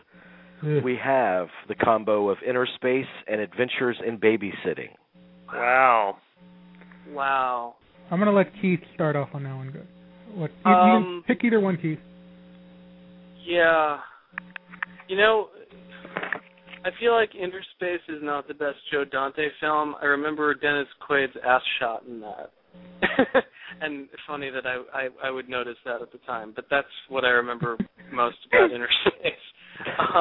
We all noticed that. It's just for different reasons. Yeah, I feel like there are better Dante films, honestly, than Inner Space. I mean, I guess there's some okay stuff and some okay comedy with Martin Short and all, but whatever. And I mean, Adventures in Babysitting. That's Chris Columbus's directorial debut, right? I believe so. And also D'Onofrio, back-to-back D'Onofrios. So there you go. Yeah, I mean. I guess Adventures in Babysitting is Adventures in Babysitting, but considering what Chris Columbus, would eventually unleash on us poor, unsuspecting cinephiles, I don't think I want to really recall anything about him fondly. So let me leave that to you. I think that is a classic. Adventures in Babysitting, I label the summer as kind of these, Hollywood, making, trying to copy previous successes, and I think Adventures in Babysitting is a classic example of, they like John Hughes movies, they like Ferris Bueller, let's do this summer's Ferris Bueller. I do think Elizabeth Shue is very cute and very funny in that film. I remember as a kid, I always watched that film because, I mean, it's one of those fantasy films. You know, when you're a kid, you try to put yourself in that situation. So, I mean, I think I do think it has some charm.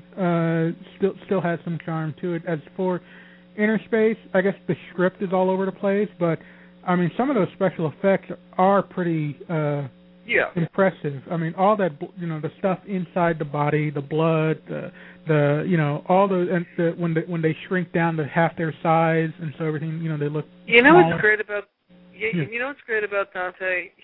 When he works with effects, he doesn't call attention to like the effort that goes into them. Yeah. You know, I mean, this is what I argue about like something like Gremlins 2, The New Batch, or Looney Tunes Back in Action, which are two of my favorites of his. You know, Looney Tunes Back in Action, the thing you remember about something like Roger Rabbit is that it's, you know, you can sense the effort that went into like every frame, and Zemeckis doesn't let you forget it. And I'm not saying this is necessarily a bad thing, you know, it's just another approach to it. Dante just like he will toss things off like it's just sort of like a gag that builds all these gags that just build and build and build, and there's a momentum to it. And it's just like, you know, something that could have taken like hours, days to render or whatever will just pass by in the blink of an eye. And there's a beautiful artistry to that too, a sort of unpretentiousness about that. That's just like, you know, where like he has all these tools at his disposal, but he's not going to, you know, he's not going to pull back the curtain sort of and say, look at what we did to make all this happen. You know, and that's what I love. That's what I love about Dante. We should point out Inner Space, a pre-collagen Meg Ryan, back when her her lips were in proper proportion to the rest of her body. Yeah, I mean, but just even thinking back on Inner Space, I mean, I think there too. It's like what I love about Dante is his sensibility of not letting the effects weigh down. Or calling your attention to the fact that, wow, how did they do this and everything? You know, it's like he's very much someone who feels like I think you have to integrate things together. It doesn't always work with him, but you know, I appreciate it when it does because it's a really sensational experience when he, you know, when he's really firing on all cylinders. I say. Well, I remember Inner Space being a lot of fun, and actually the thought that comes to mind about Inner Space, it was one of the few times when Martin Short, who I really like, he's one of those comedians that so funny, like on talk shows and things, and you genuinely respond well to him, or I do anyway. But he doesn't have any luck with film work, and this is one of the instances where I think he did luck into something that was worthwhile. Right.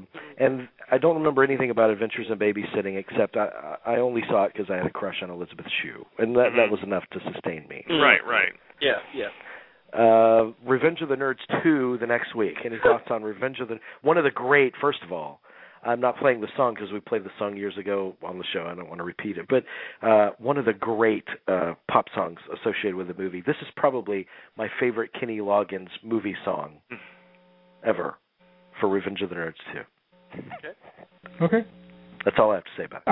I told, and you know, that's why I love my man Jamie, because he's putting it on the record. Oh yeah, I adore that song. Michael Keaton did a very forgettable movie, The Squeeze, July 10th. Another poster, I just remember, you know. Yes. Mike, the hot chemistry between Michael the Twin Towers or something. Yeah. Oh God. Yeah. Well, how would they know back then? I mean, that was a portent of things to come. It's just one of those things that, you know, it's like, oh God, you see some of these things now, and you look retroactively at it, and it's weird, but you know. Yeah. Anyway. Because I mean, and also let's not forget the unbelievable hot chemistry between Michael Keaton and Rae Dawn Chong. Oh, was she the one in that? Yes. Yeah, I remember there were a couple of movies around this period that were just like complete throwaways. There was the Squeeze. There was Catch and Go, maybe the Maria Conchita Alonso. I vaguely remember that. I actually like Touch and Go. All right, now we're starting. Oh God, here we go. But also, I mean, in this period of time was and I've always said it, was one of his great movies and one of his great roles, which is Clean and Sober. I mean, I love Clean and Sober. So, and I love Michael Keaton. He's another guy that's massively missed by me. Ali Sheedy, the same day, headlined a movie Made to Order. But then the next week came RoboCop, Verhoeven, Testosterone. My vote for best film of the summer and the one true original film of that entire summer. A truly great film that I need to point out that in many ways great Ken Russell called the greatest science fiction film since Metropolis. So if Ken Russell says it, must be true. Good movie. It foretold a lot of things. It foretold the audience's identification with machinery. Before, we had machines and special effects in movies, but they were usually seen through the prism, through a human's perspective. Here was the first time where the actual robot was the perspective. You were the robot. I mean, so technology, we were going to identify with the technology, and Verhoeven saw that. He profoundly predicted that, and he embraced it, cackling. When I rewatched it recently, when I wrote about it for Press Play, I was just stunned. I hadn't seen it in years, and I was just stunned at some of the things that are in it. The fake commercials, my favorite being for Kaboom. Where one kid says, "Pakistani is threatening my border," and I was just like, wow. It's just Ronnie Cox, and a true '80s film, and that the final showdown is not in the streets but in a boardroom. That is a movie. Rare is the Hollywood movie. You find the Hollywood movie that does this. It ends on exactly the right beat. Like when I should break down the Kurt Russell movie I'm crazy about. That's a movie to me that ends right when it needs to. At the moment Good that it shooting, needs. son. And you have a name. And it's just you just turn Murphy. And that's it. And it's like, wow. That's the movie, on the exterior, the movie looks like the Bruckheimer, the senseless shoot 'em up Bruckheimer. But I think it's so much deeper than that. I don't think it this is. was It's the greatest satire. To finish my thought, I don't think it was. I don't know if critics got when it first came out how smart it was, like how much it actually had on its mind. No, I mean, in the fog of that moment, I'm sure they didn't. Yeah. You're right. I'm sure. I know critics who it mostly got good reviews, so they liked it because it was a superior piece of action filmmaking.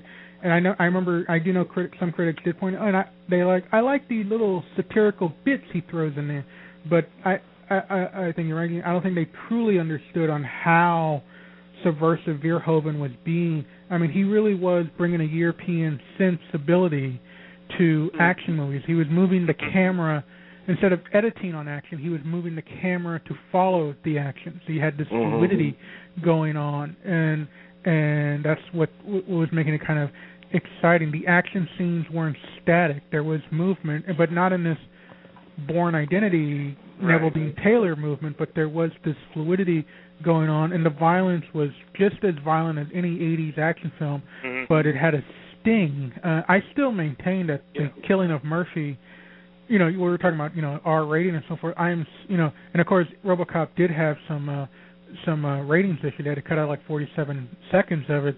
The killing of Murphy is, to me, is still one of the most horrific death scenes, I think, in movie history. It's extremely upsetting. They interviewed Joel Kinnaman, who's the star of the reboot, and he actually, and this was something I was questioning. He actually said that their reboot is political minded. It is. Yeah, we'll see. It's trying to follow suit with that, so it's good that they don't avoid that aspect. The other thing that I love about the filming, and it is the greatest performance by Peter Weller, because this is the case where when he finally becomes a machine, Peter Weller becomes a good actor. It's one of those weird things that he's more human when he's mostly machinery. and I don't say that's kind of a knock on Peter Weller. I just find that dichotomy, that paradox, if you will, I find that endlessly fascinating. And this is one of this part of that great Verhoeven techno kind of, I call it his cackling fear of technology trilogy between it, RoboCop, Total Recall, and Starship Troopers. These are kind of his great films. I always thought it was I didn't watch it until it came out on videotape, and I watched it many times, but I watched it with my dad, and my dad loved it, and he got the satire and everything, and he really couldn't stop laughing during parts of it. And this is a man who, you will relate to this, Keith, he hated the first Batman movie. If we saw that in the theater, I think we would have had to leave. He hated that movie. We watched it on videotape, and I have never heard him talk about a movie with such hatred as the Tim Burton Batman movie. He just really, I don't know what it was, but he hated that movie. But it's weird because I kind of wonder what I'd think of like the Tim Burton Batman movie if I saw it like at the age I am now. Right. It's weird. I mean, that's probably a whole other discussion. Yeah, that's a whole other. But he loved RoboCop, and that was a big shock because I didn't think he would. For anybody that is interested in RoboCop talk, a few years ago we did our Peter Weller interview for Buckaroo Banzai, and we covered RoboCop as well, so you can go back through our archives for that. My cocaine was in the great flop, the great outside of Ishtar, the great Folly that summer, and his shooting of this film prevented him from actually picking up his Oscar for Hannah and Her Sisters, and that was Jaws 4, The Revenge. Or which is, if I'm not mistaken, the title is without a colon, right? So it's just Jaws the Revenge. Yes. The shark is the revenge. Right. We were supposed to go see this, and I read the novelization. I couldn't sleep, so I read the movie novelization. I told my mom, we don't have to go see it. We don't have to go see this. Let's go see Dragnet again. We don't have to see this. I actually did see it in theaters. But I will say the two things I will say. One, Michael Caine, he deserved an Oscar for Jaws, The Revenge, because he so maintains his dignity as Odie. In a matter of speaking, yeah. In that film, it's awe-inspiring. Any actor should be, just jaw dropped, if they see Michael Caine in Jaws: The Revenge, because he maintains his professionalism. And if I ever meet him, this is what I'm going to ask him, and he's probably going to walk away. I'm going to ask Mario Van Peebles about his portrayal of the Jamaican oceanographer. Oh God, yeah. Supposedly, he improvised all of his line and dialogue, and if he did, he is also a consummate professional. And we should say this movie was not made in a vacuum. It was directed by, I believe, John Sargent, talk about falling on hard times, because this man had made the original Pelham 1, 2, 3, and now he was making Jaws: The Revenge. Yeah. I mean, I have a soft spot for Jaws: The Revenge because it's so awful in every way. And there are two endings to it. One where Mario Van Peebles dies, and another where he survives and he floats to the surface. It's like, hey man, I'm okay. I tell you he don't like dark meat. I tell you he don't like the dark meat.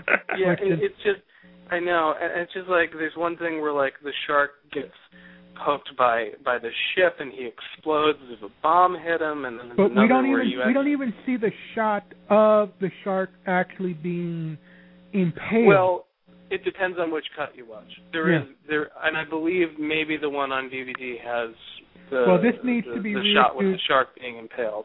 This needs to be reissued with a branching, the seamless branching option on the Blu-ray, so we can see both parts. And as Ebert pointed out in his review, Michael Caine, like, his plane sinks, and then he swims to the boat, and he gets in the boat, and his shirt isn't even wet.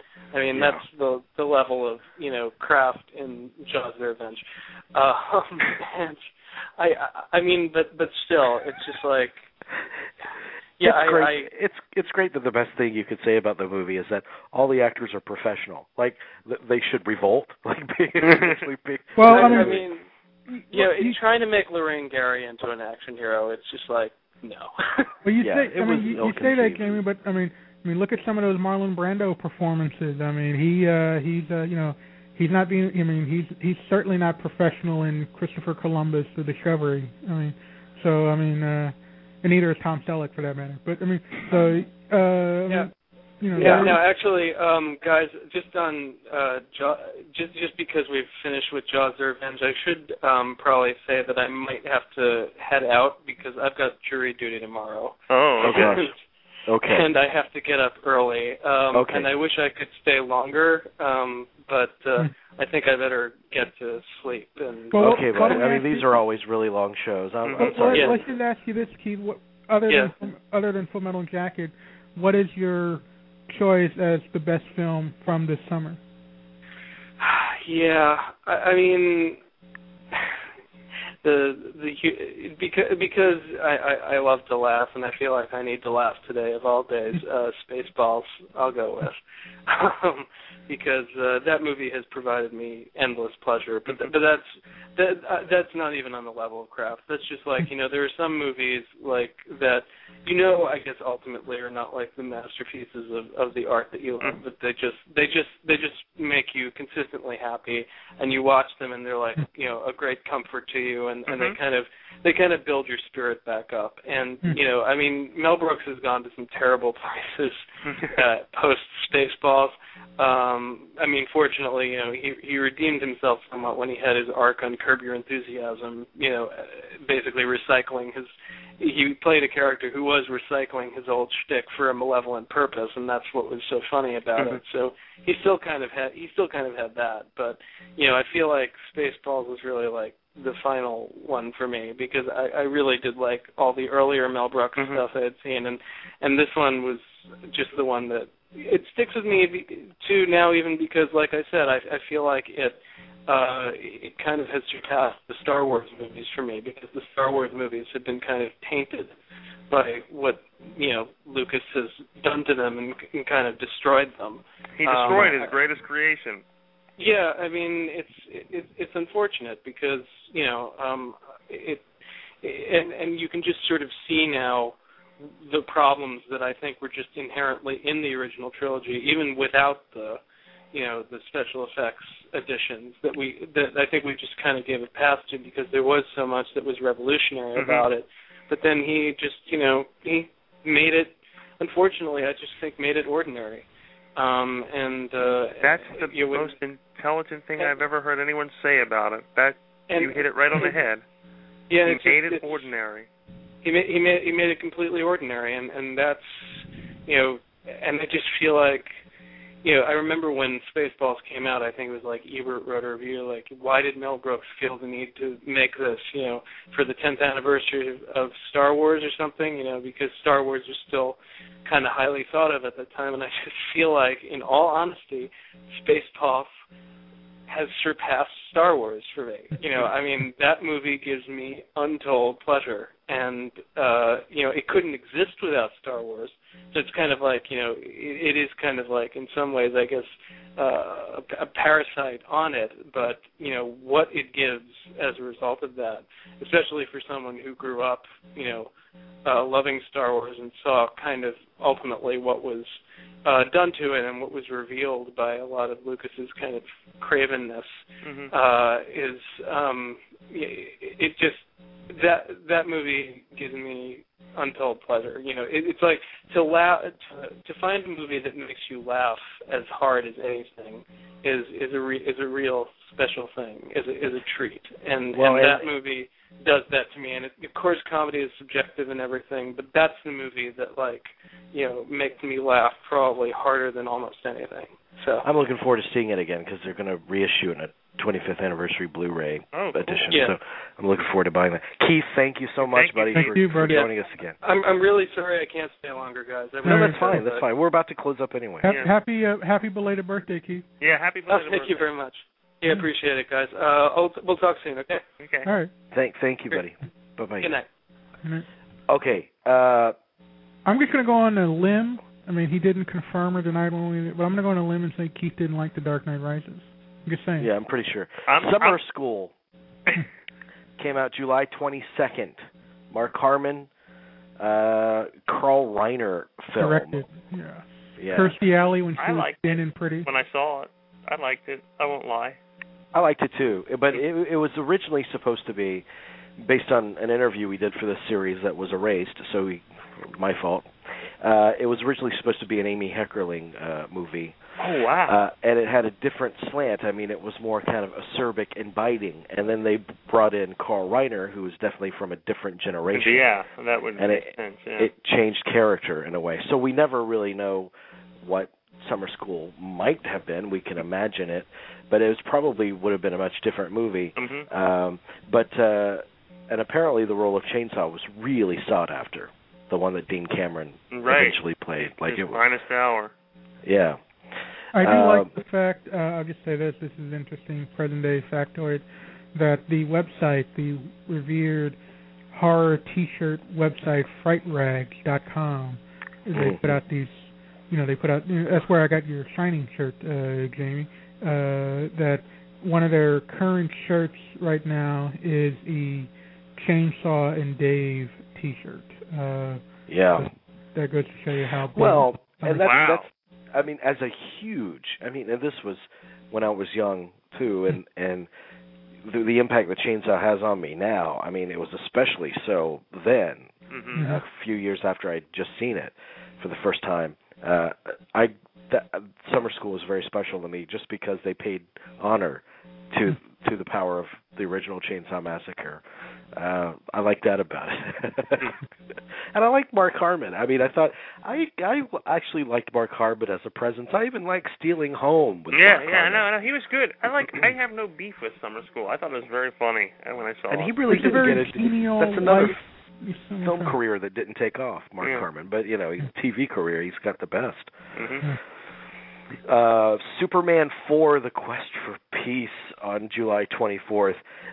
Superman faces off against Nuclear Man. What I love partially about this is their noble intentions, or at least Christopher Reeve speaks of his noble intentions in terms of really speaking to nuclear disarmament and all of that kind of stuff, and world peace, and the material absolutely did not do that justice. No, I had interviewed one of the screenwriters of this, and he said this was literally a case of, at the 11th hour, I can't remember the percentage, but basically a chunk of the budget got taken away. So much stuff that was in the script that was kind of funny and irreverent, they couldn't shoot it. And he said, and I go, so do you know when you're making this that, this isn't good? He's like, you try to see if you can salvage it.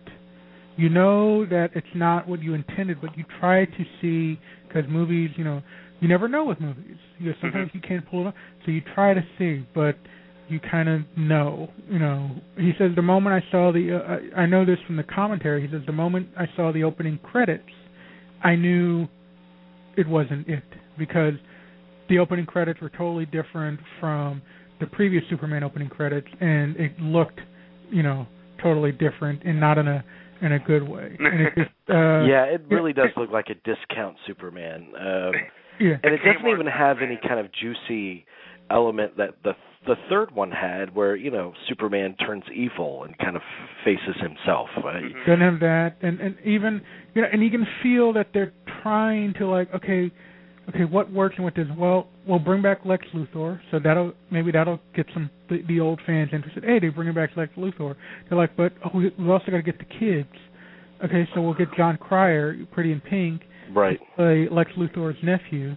It's like, okay, so you can feel it kind of, they're putting pieces together that aren't fitting, and it's just pretty bad. La Bamba came out that same day as Superman, Quest for Peace. I'm sure. Even though I know the studio thought Superman was going to flop. I'm sure they thought, well, we're going to do better than La Bamba at the very least. And La Bamba goes off and becomes not only a big time sleeper hit, but if I'm not mistaken, I think the song re-entered. I think it peaked. I can't remember if the song went to number one. Yeah. I mean, so here's a case of a a 28-year-old song re-entering the charts and being number one again.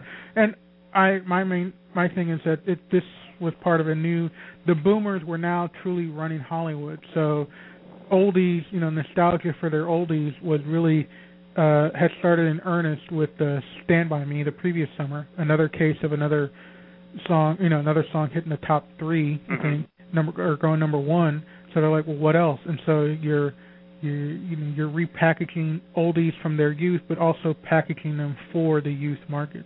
But the thing is, La Bamba is a really nice, small story. It's a good double bill, obviously, with the Buddy Holly story. Mm-hmm. And a great East Side. I find Lou Diamond Phillips is good. He's sturdy, but he's kind of bland. But the best performance is East Side Morales. Yeah, I think everyone recognized Morales, that when it came out too. Yeah, that he was the high point of it. On the same day, July 31st, Schumacher's The Lost Boys, which, in contrast to Twilight, I mean, it seemed very superficial at the time and glossy, but then you look at Twilight, and Twilight makes the Lost Boys vampires look like total badasses. Mm-hmm. True, very true, Jamie. But that same day, The Living Daylights, the Timothy Dalton Bond, his only go at the role, right? No, it was 2. First of he did first 2. of 2, then his License to Kill. But right. This movie holds up very well for a James Bond movie. I actually think this is a very good movie, and it's not one. I mean, I liked it the first time, and then it sort of fell out of favor. But the last decade or so, I actually when there are no commercials, or the least number of commercials when it's shown. But I like this one a lot. It's really, for me, gained in stature. It's like got everything going for it. The globe trotting, all that kind of thing. Who's the Bond girl in this one? Olivia Diallo. Yeah. Okay. I watched it again last week, actually. Cause it's a lot of fun. Encore did their marathon, and this is one of them that I checked out, and I like Dalton as Bond. Yeah. It's a sturdy He didn't get Bond. a fair chance after License to Kill bombed. He didn't get really a fair... This is Aha does the theme song. I guess the thing that everyone... I didn't see it in the theater. I do remember everyone talking at the time, everyone making a big deal about this being a safe sex Bond. Yeah. Mm-hmm. I don't even think he has sex in the film. I think he just makes out with a girl, or he makes out with a girl. I think at the end or something. But it was a solid movie. I mean, remember after License to Kill bomb, they wanted to.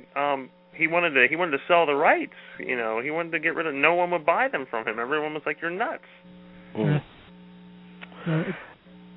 August 5th, Stakeout, John Badham. And I think this is Badham kind of owned every summer that we've talked about in the series. He came out with hit after hit after hit, and this was the end of the run, I think, with Stakeout. In terms of that, I'll ask you this, Jamie. If I'm not mistaken, I think Stakeout is like the number 2 grossing film of that summer. It's like over $80 million that summer. And what's your theory of why do you think this cop buddy film? Because it's a cop buddy film. Why do you think this one, people, it hit and people went to, as opposed to because it worked? Because I rewatched Stakeout recently, and it's genuinely funny, and I think everything that works about it works because of the chemistry between the two of them. They click. I think that was a great partnership, and it was something that Badham as a director really fed during the shooting of it. They had a relationship that was very comical and practical, jokey, Emilio Estevez and Dreyfuss off the set, and that translated onto the screen too. A general sense of fun and a re-emergence, rediscovery of how good Richard Dreyfuss can be. Yeah. He was riding high because the previous year was Down on Beverly Hills, and I think Tin Man, while it wasn't a big hit, Tin Man was gotten some critical buzz back in March of '87. So this was all part of that Dreyfuss comeback. What I will say, that one thing I do like about the film, I do like the film quite a bit, is that, and it's funny how just one little change will make a difference, is that here was a cop buddy film, but not in L.A., New York, or Chicago. It was in Seattle. And so it was a very wet, rainy, gray-looking film. And so just that one change in milieu just gives it this kind of maybe extra grittiness that it wouldn't have had if it was just a regular other big city. And also a very good, strong villain. Aidan Quinn is actually quite menacing in the film. And so yeah, I mean, I just find it interesting that this is, it's one of those, it's a cop buddy formula film that they were getting a lot of. I mean, Lethal Weapon is only like, I think 4 months old, when this movie comes out, and yet, it really clicks. Yeah. I personally prefer Running Scared, but I think they're both good. So. Yeah, I mean, it all has to do with the chemistry of the two leads, and it was there in this one. It was a fun movie.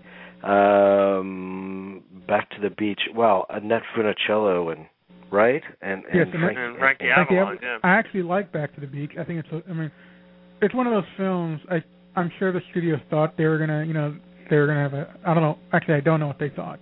But the more you know about your kind of arcane film history, the more fun Back to the Beach really is, and if you know what it's spoofing and sending up, but with affection, Back to the Beach is a lot of fun, and it has a great out of nowhere Pee Wee Herman performance. He comes on, does Surfing Bird, and it's just hilarious, and it makes no sense, but it's just hilarious. And Connie Stevens is terrific.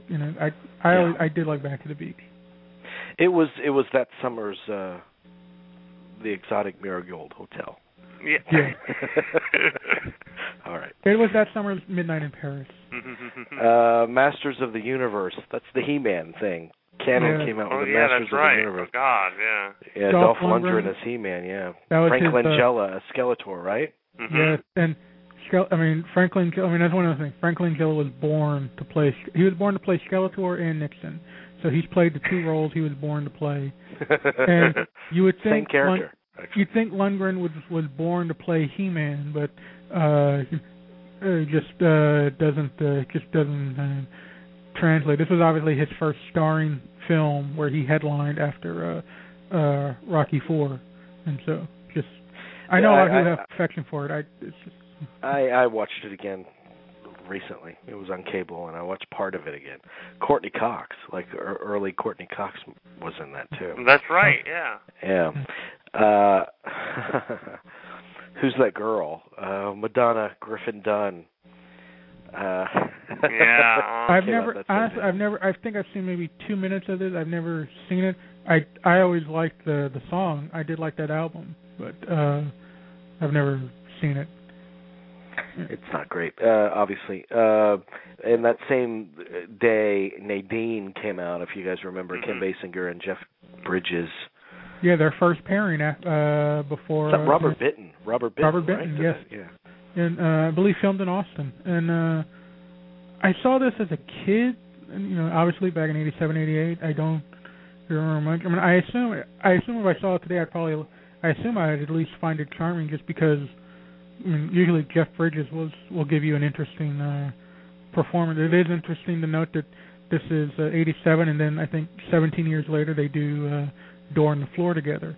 So that's a really good movie. I love that movie. But I don't remember Nadine. I do, if I'm not mistaken. I think they do use the Chuck Berry song in the movie.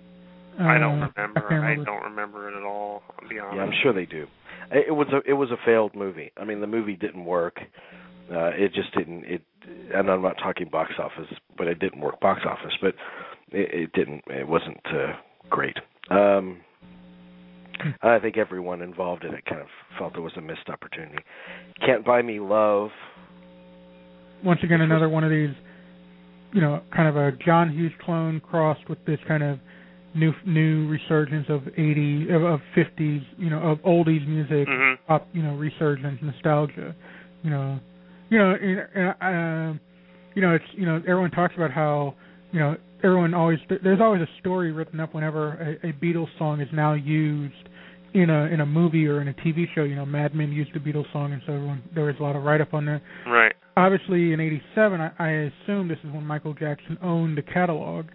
So you could get a Beatles song probably at while not at a cheap rate, he was willing to license it more freely than I guess the actual Beatles are now. Because I mean, not only was this film named after the Beatles song, it actually uses the Beatles song for the closing credits. Obviously, interesting enough, if you listen to the lyrics of the song, I don't think it really relates to the movie, which is basically a teenage version of Pretty Woman, except she's not walking the streets, but she's still a prostitute. This movie has a following, though. This movie has a cult following. Well, Dempsey, yeah. Yeah, I mean, even before, like, you know, it's always had, like, and it was remade, though, in 2003, if I'm not mistaken. Yeah, I forget the name, too, but it was remade. Yeah, but, I mean, it's a harmless film. You know, we're talking about Summer School. These are kind of harmless films. If I had to rank some of these teenage kind of comedies, I'd probably Babysitting, Summer School, Can't Buy Me Love, and I would say Babysitting and Summer School are probably a tie. Looking at this cast, Dennis Dugan, Seth Green. Yeah. Oh my God. Okay. The original title of it was Boy Rents Girl. And I guess Mac that Perlich, didn't test. Amy Dolenz. I mean, everyone is like sort of wow. I assume that title didn't test well because it sounds a little distasteful. Yeah. Okay, No Way Out came out on that day too. Another Costner double hitter that summer. This was his coming out, if you will, as an actor, as a star. I like that he's coming out as a star. And this is the Costner performance I like, as opposed to The Untouchables. This is where it suits his squareness, suits the role. And I just think, and a rare, this is actually a decent Sean Young performance. The limo scene. The limo scene. 'Cause there's no way out. It's a fun scene, but I don't think it's as good as it's hyped. No, but the first time you see it, it's like, wow. I do love and it has a great foot chase. One of the great foot chases. Yeah, and a surprising twist. Yeah, it is a great twist. And actually, the element of the film that got the most praise when it came out was Will Patton as the psychotic kind of assistant of Gene Hackman in the movie. Roger Donaldson coming off of the bounty. Disorderlies also came out that day. I've actually seen Disorderlies, by the way, people. I have seen Disorderlies. So, there you go. August 21st, a double hitter here. The Big Easy. Jim McBride. McBride, yeah. See, and this has the far better sex scene. This is a great movie. This is like everyone's really top notch in this movie. I mean, and this is 87. I mean, Dennis Quaid was known obviously by this time, but this was kind of his big year.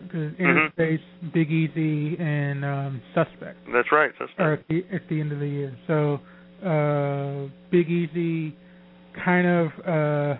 I remember the New York Times review, I believe Vincent Canby said, Dennis Quaid exhibits kind of the rascal, kind of the charm of a young Jack Nicholson, and it's and great Ellen Barker. And John one of her best roles, I think, actually. Yeah. I mean, so love Big Easy. I do love how they kind of. I do love how I think it was an episode in the first season of Treme. John Goodman mocks the Big Easy. Particularly, there's a love-hate thing of New Orleans has of the Big Easy. They love the film, but they do groan at some of the overly pronounced accents and mannerisms in the film. So I do love the fact that John Goodman kind of mocks it, even though he's in the Big Easy. But it is a good movie that makes good use of its setting. Yeah. I mean, it's Dirty Dancing was the other big movie that came out. Talk about a movie that's became iconic from that summer. That's the one. And I just recently rewatched it like last month for the first time in decades, and it works. It works. It goes against a pet peeve of mine, a rule that I have of I don't like movies set in the past. and they're music intensive, and they have new music to try to be period music. I don't like the mixing of that. But the songs, a couple of these songs, the new songs do kind of work within the story. But no, this is Dirty Dancing is a good movie.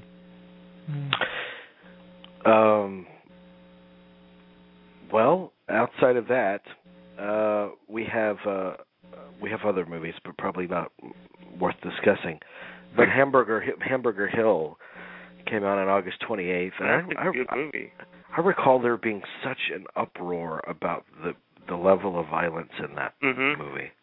Mm-hmm. But I thought it was a well-made movie. I mean, who did that? John Irving, I think, did that. Yes.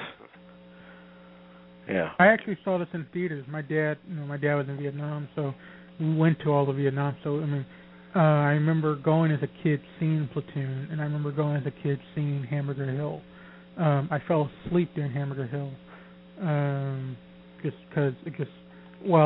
didn't fall asleep again during Full Metal Jacket. So I guess I could tell you how one was able to capture a 9-year-old or 8 going on 9-year-old, imagination, fancy, while one I fell asleep hearing.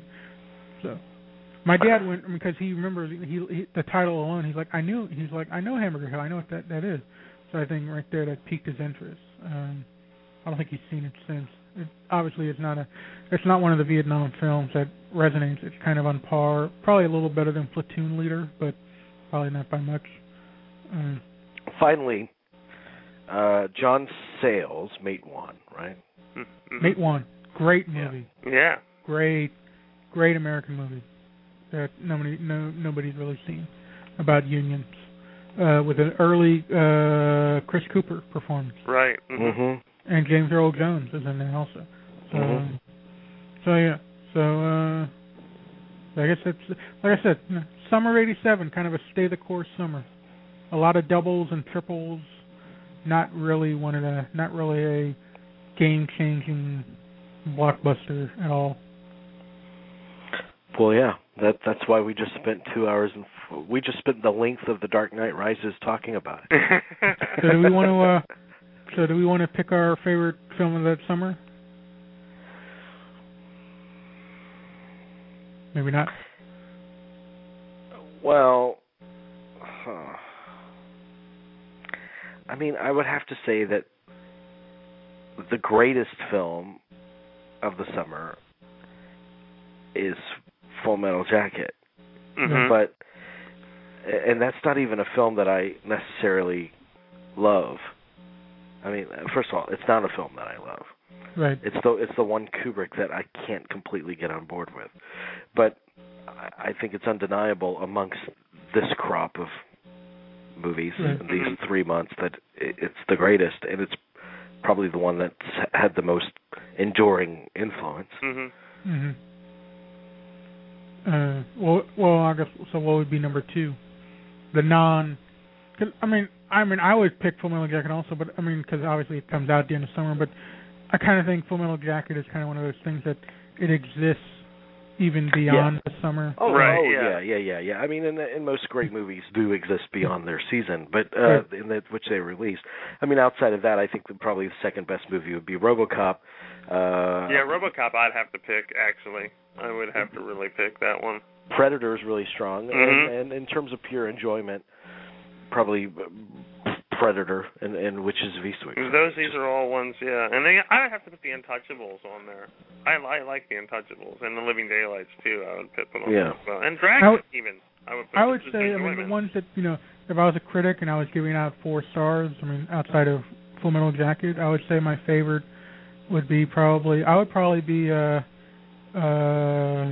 RoboCop, Big Easy, and then Roxanne. Mm-hmm. There's actually a lot of good, fun movies that summer. Those would be, those are films that, if I was actually making a top 10 list of the, best of that year, those 3, RoboCop, Big Easy, and Roxanne, at this point, I'd have to sit down and do it.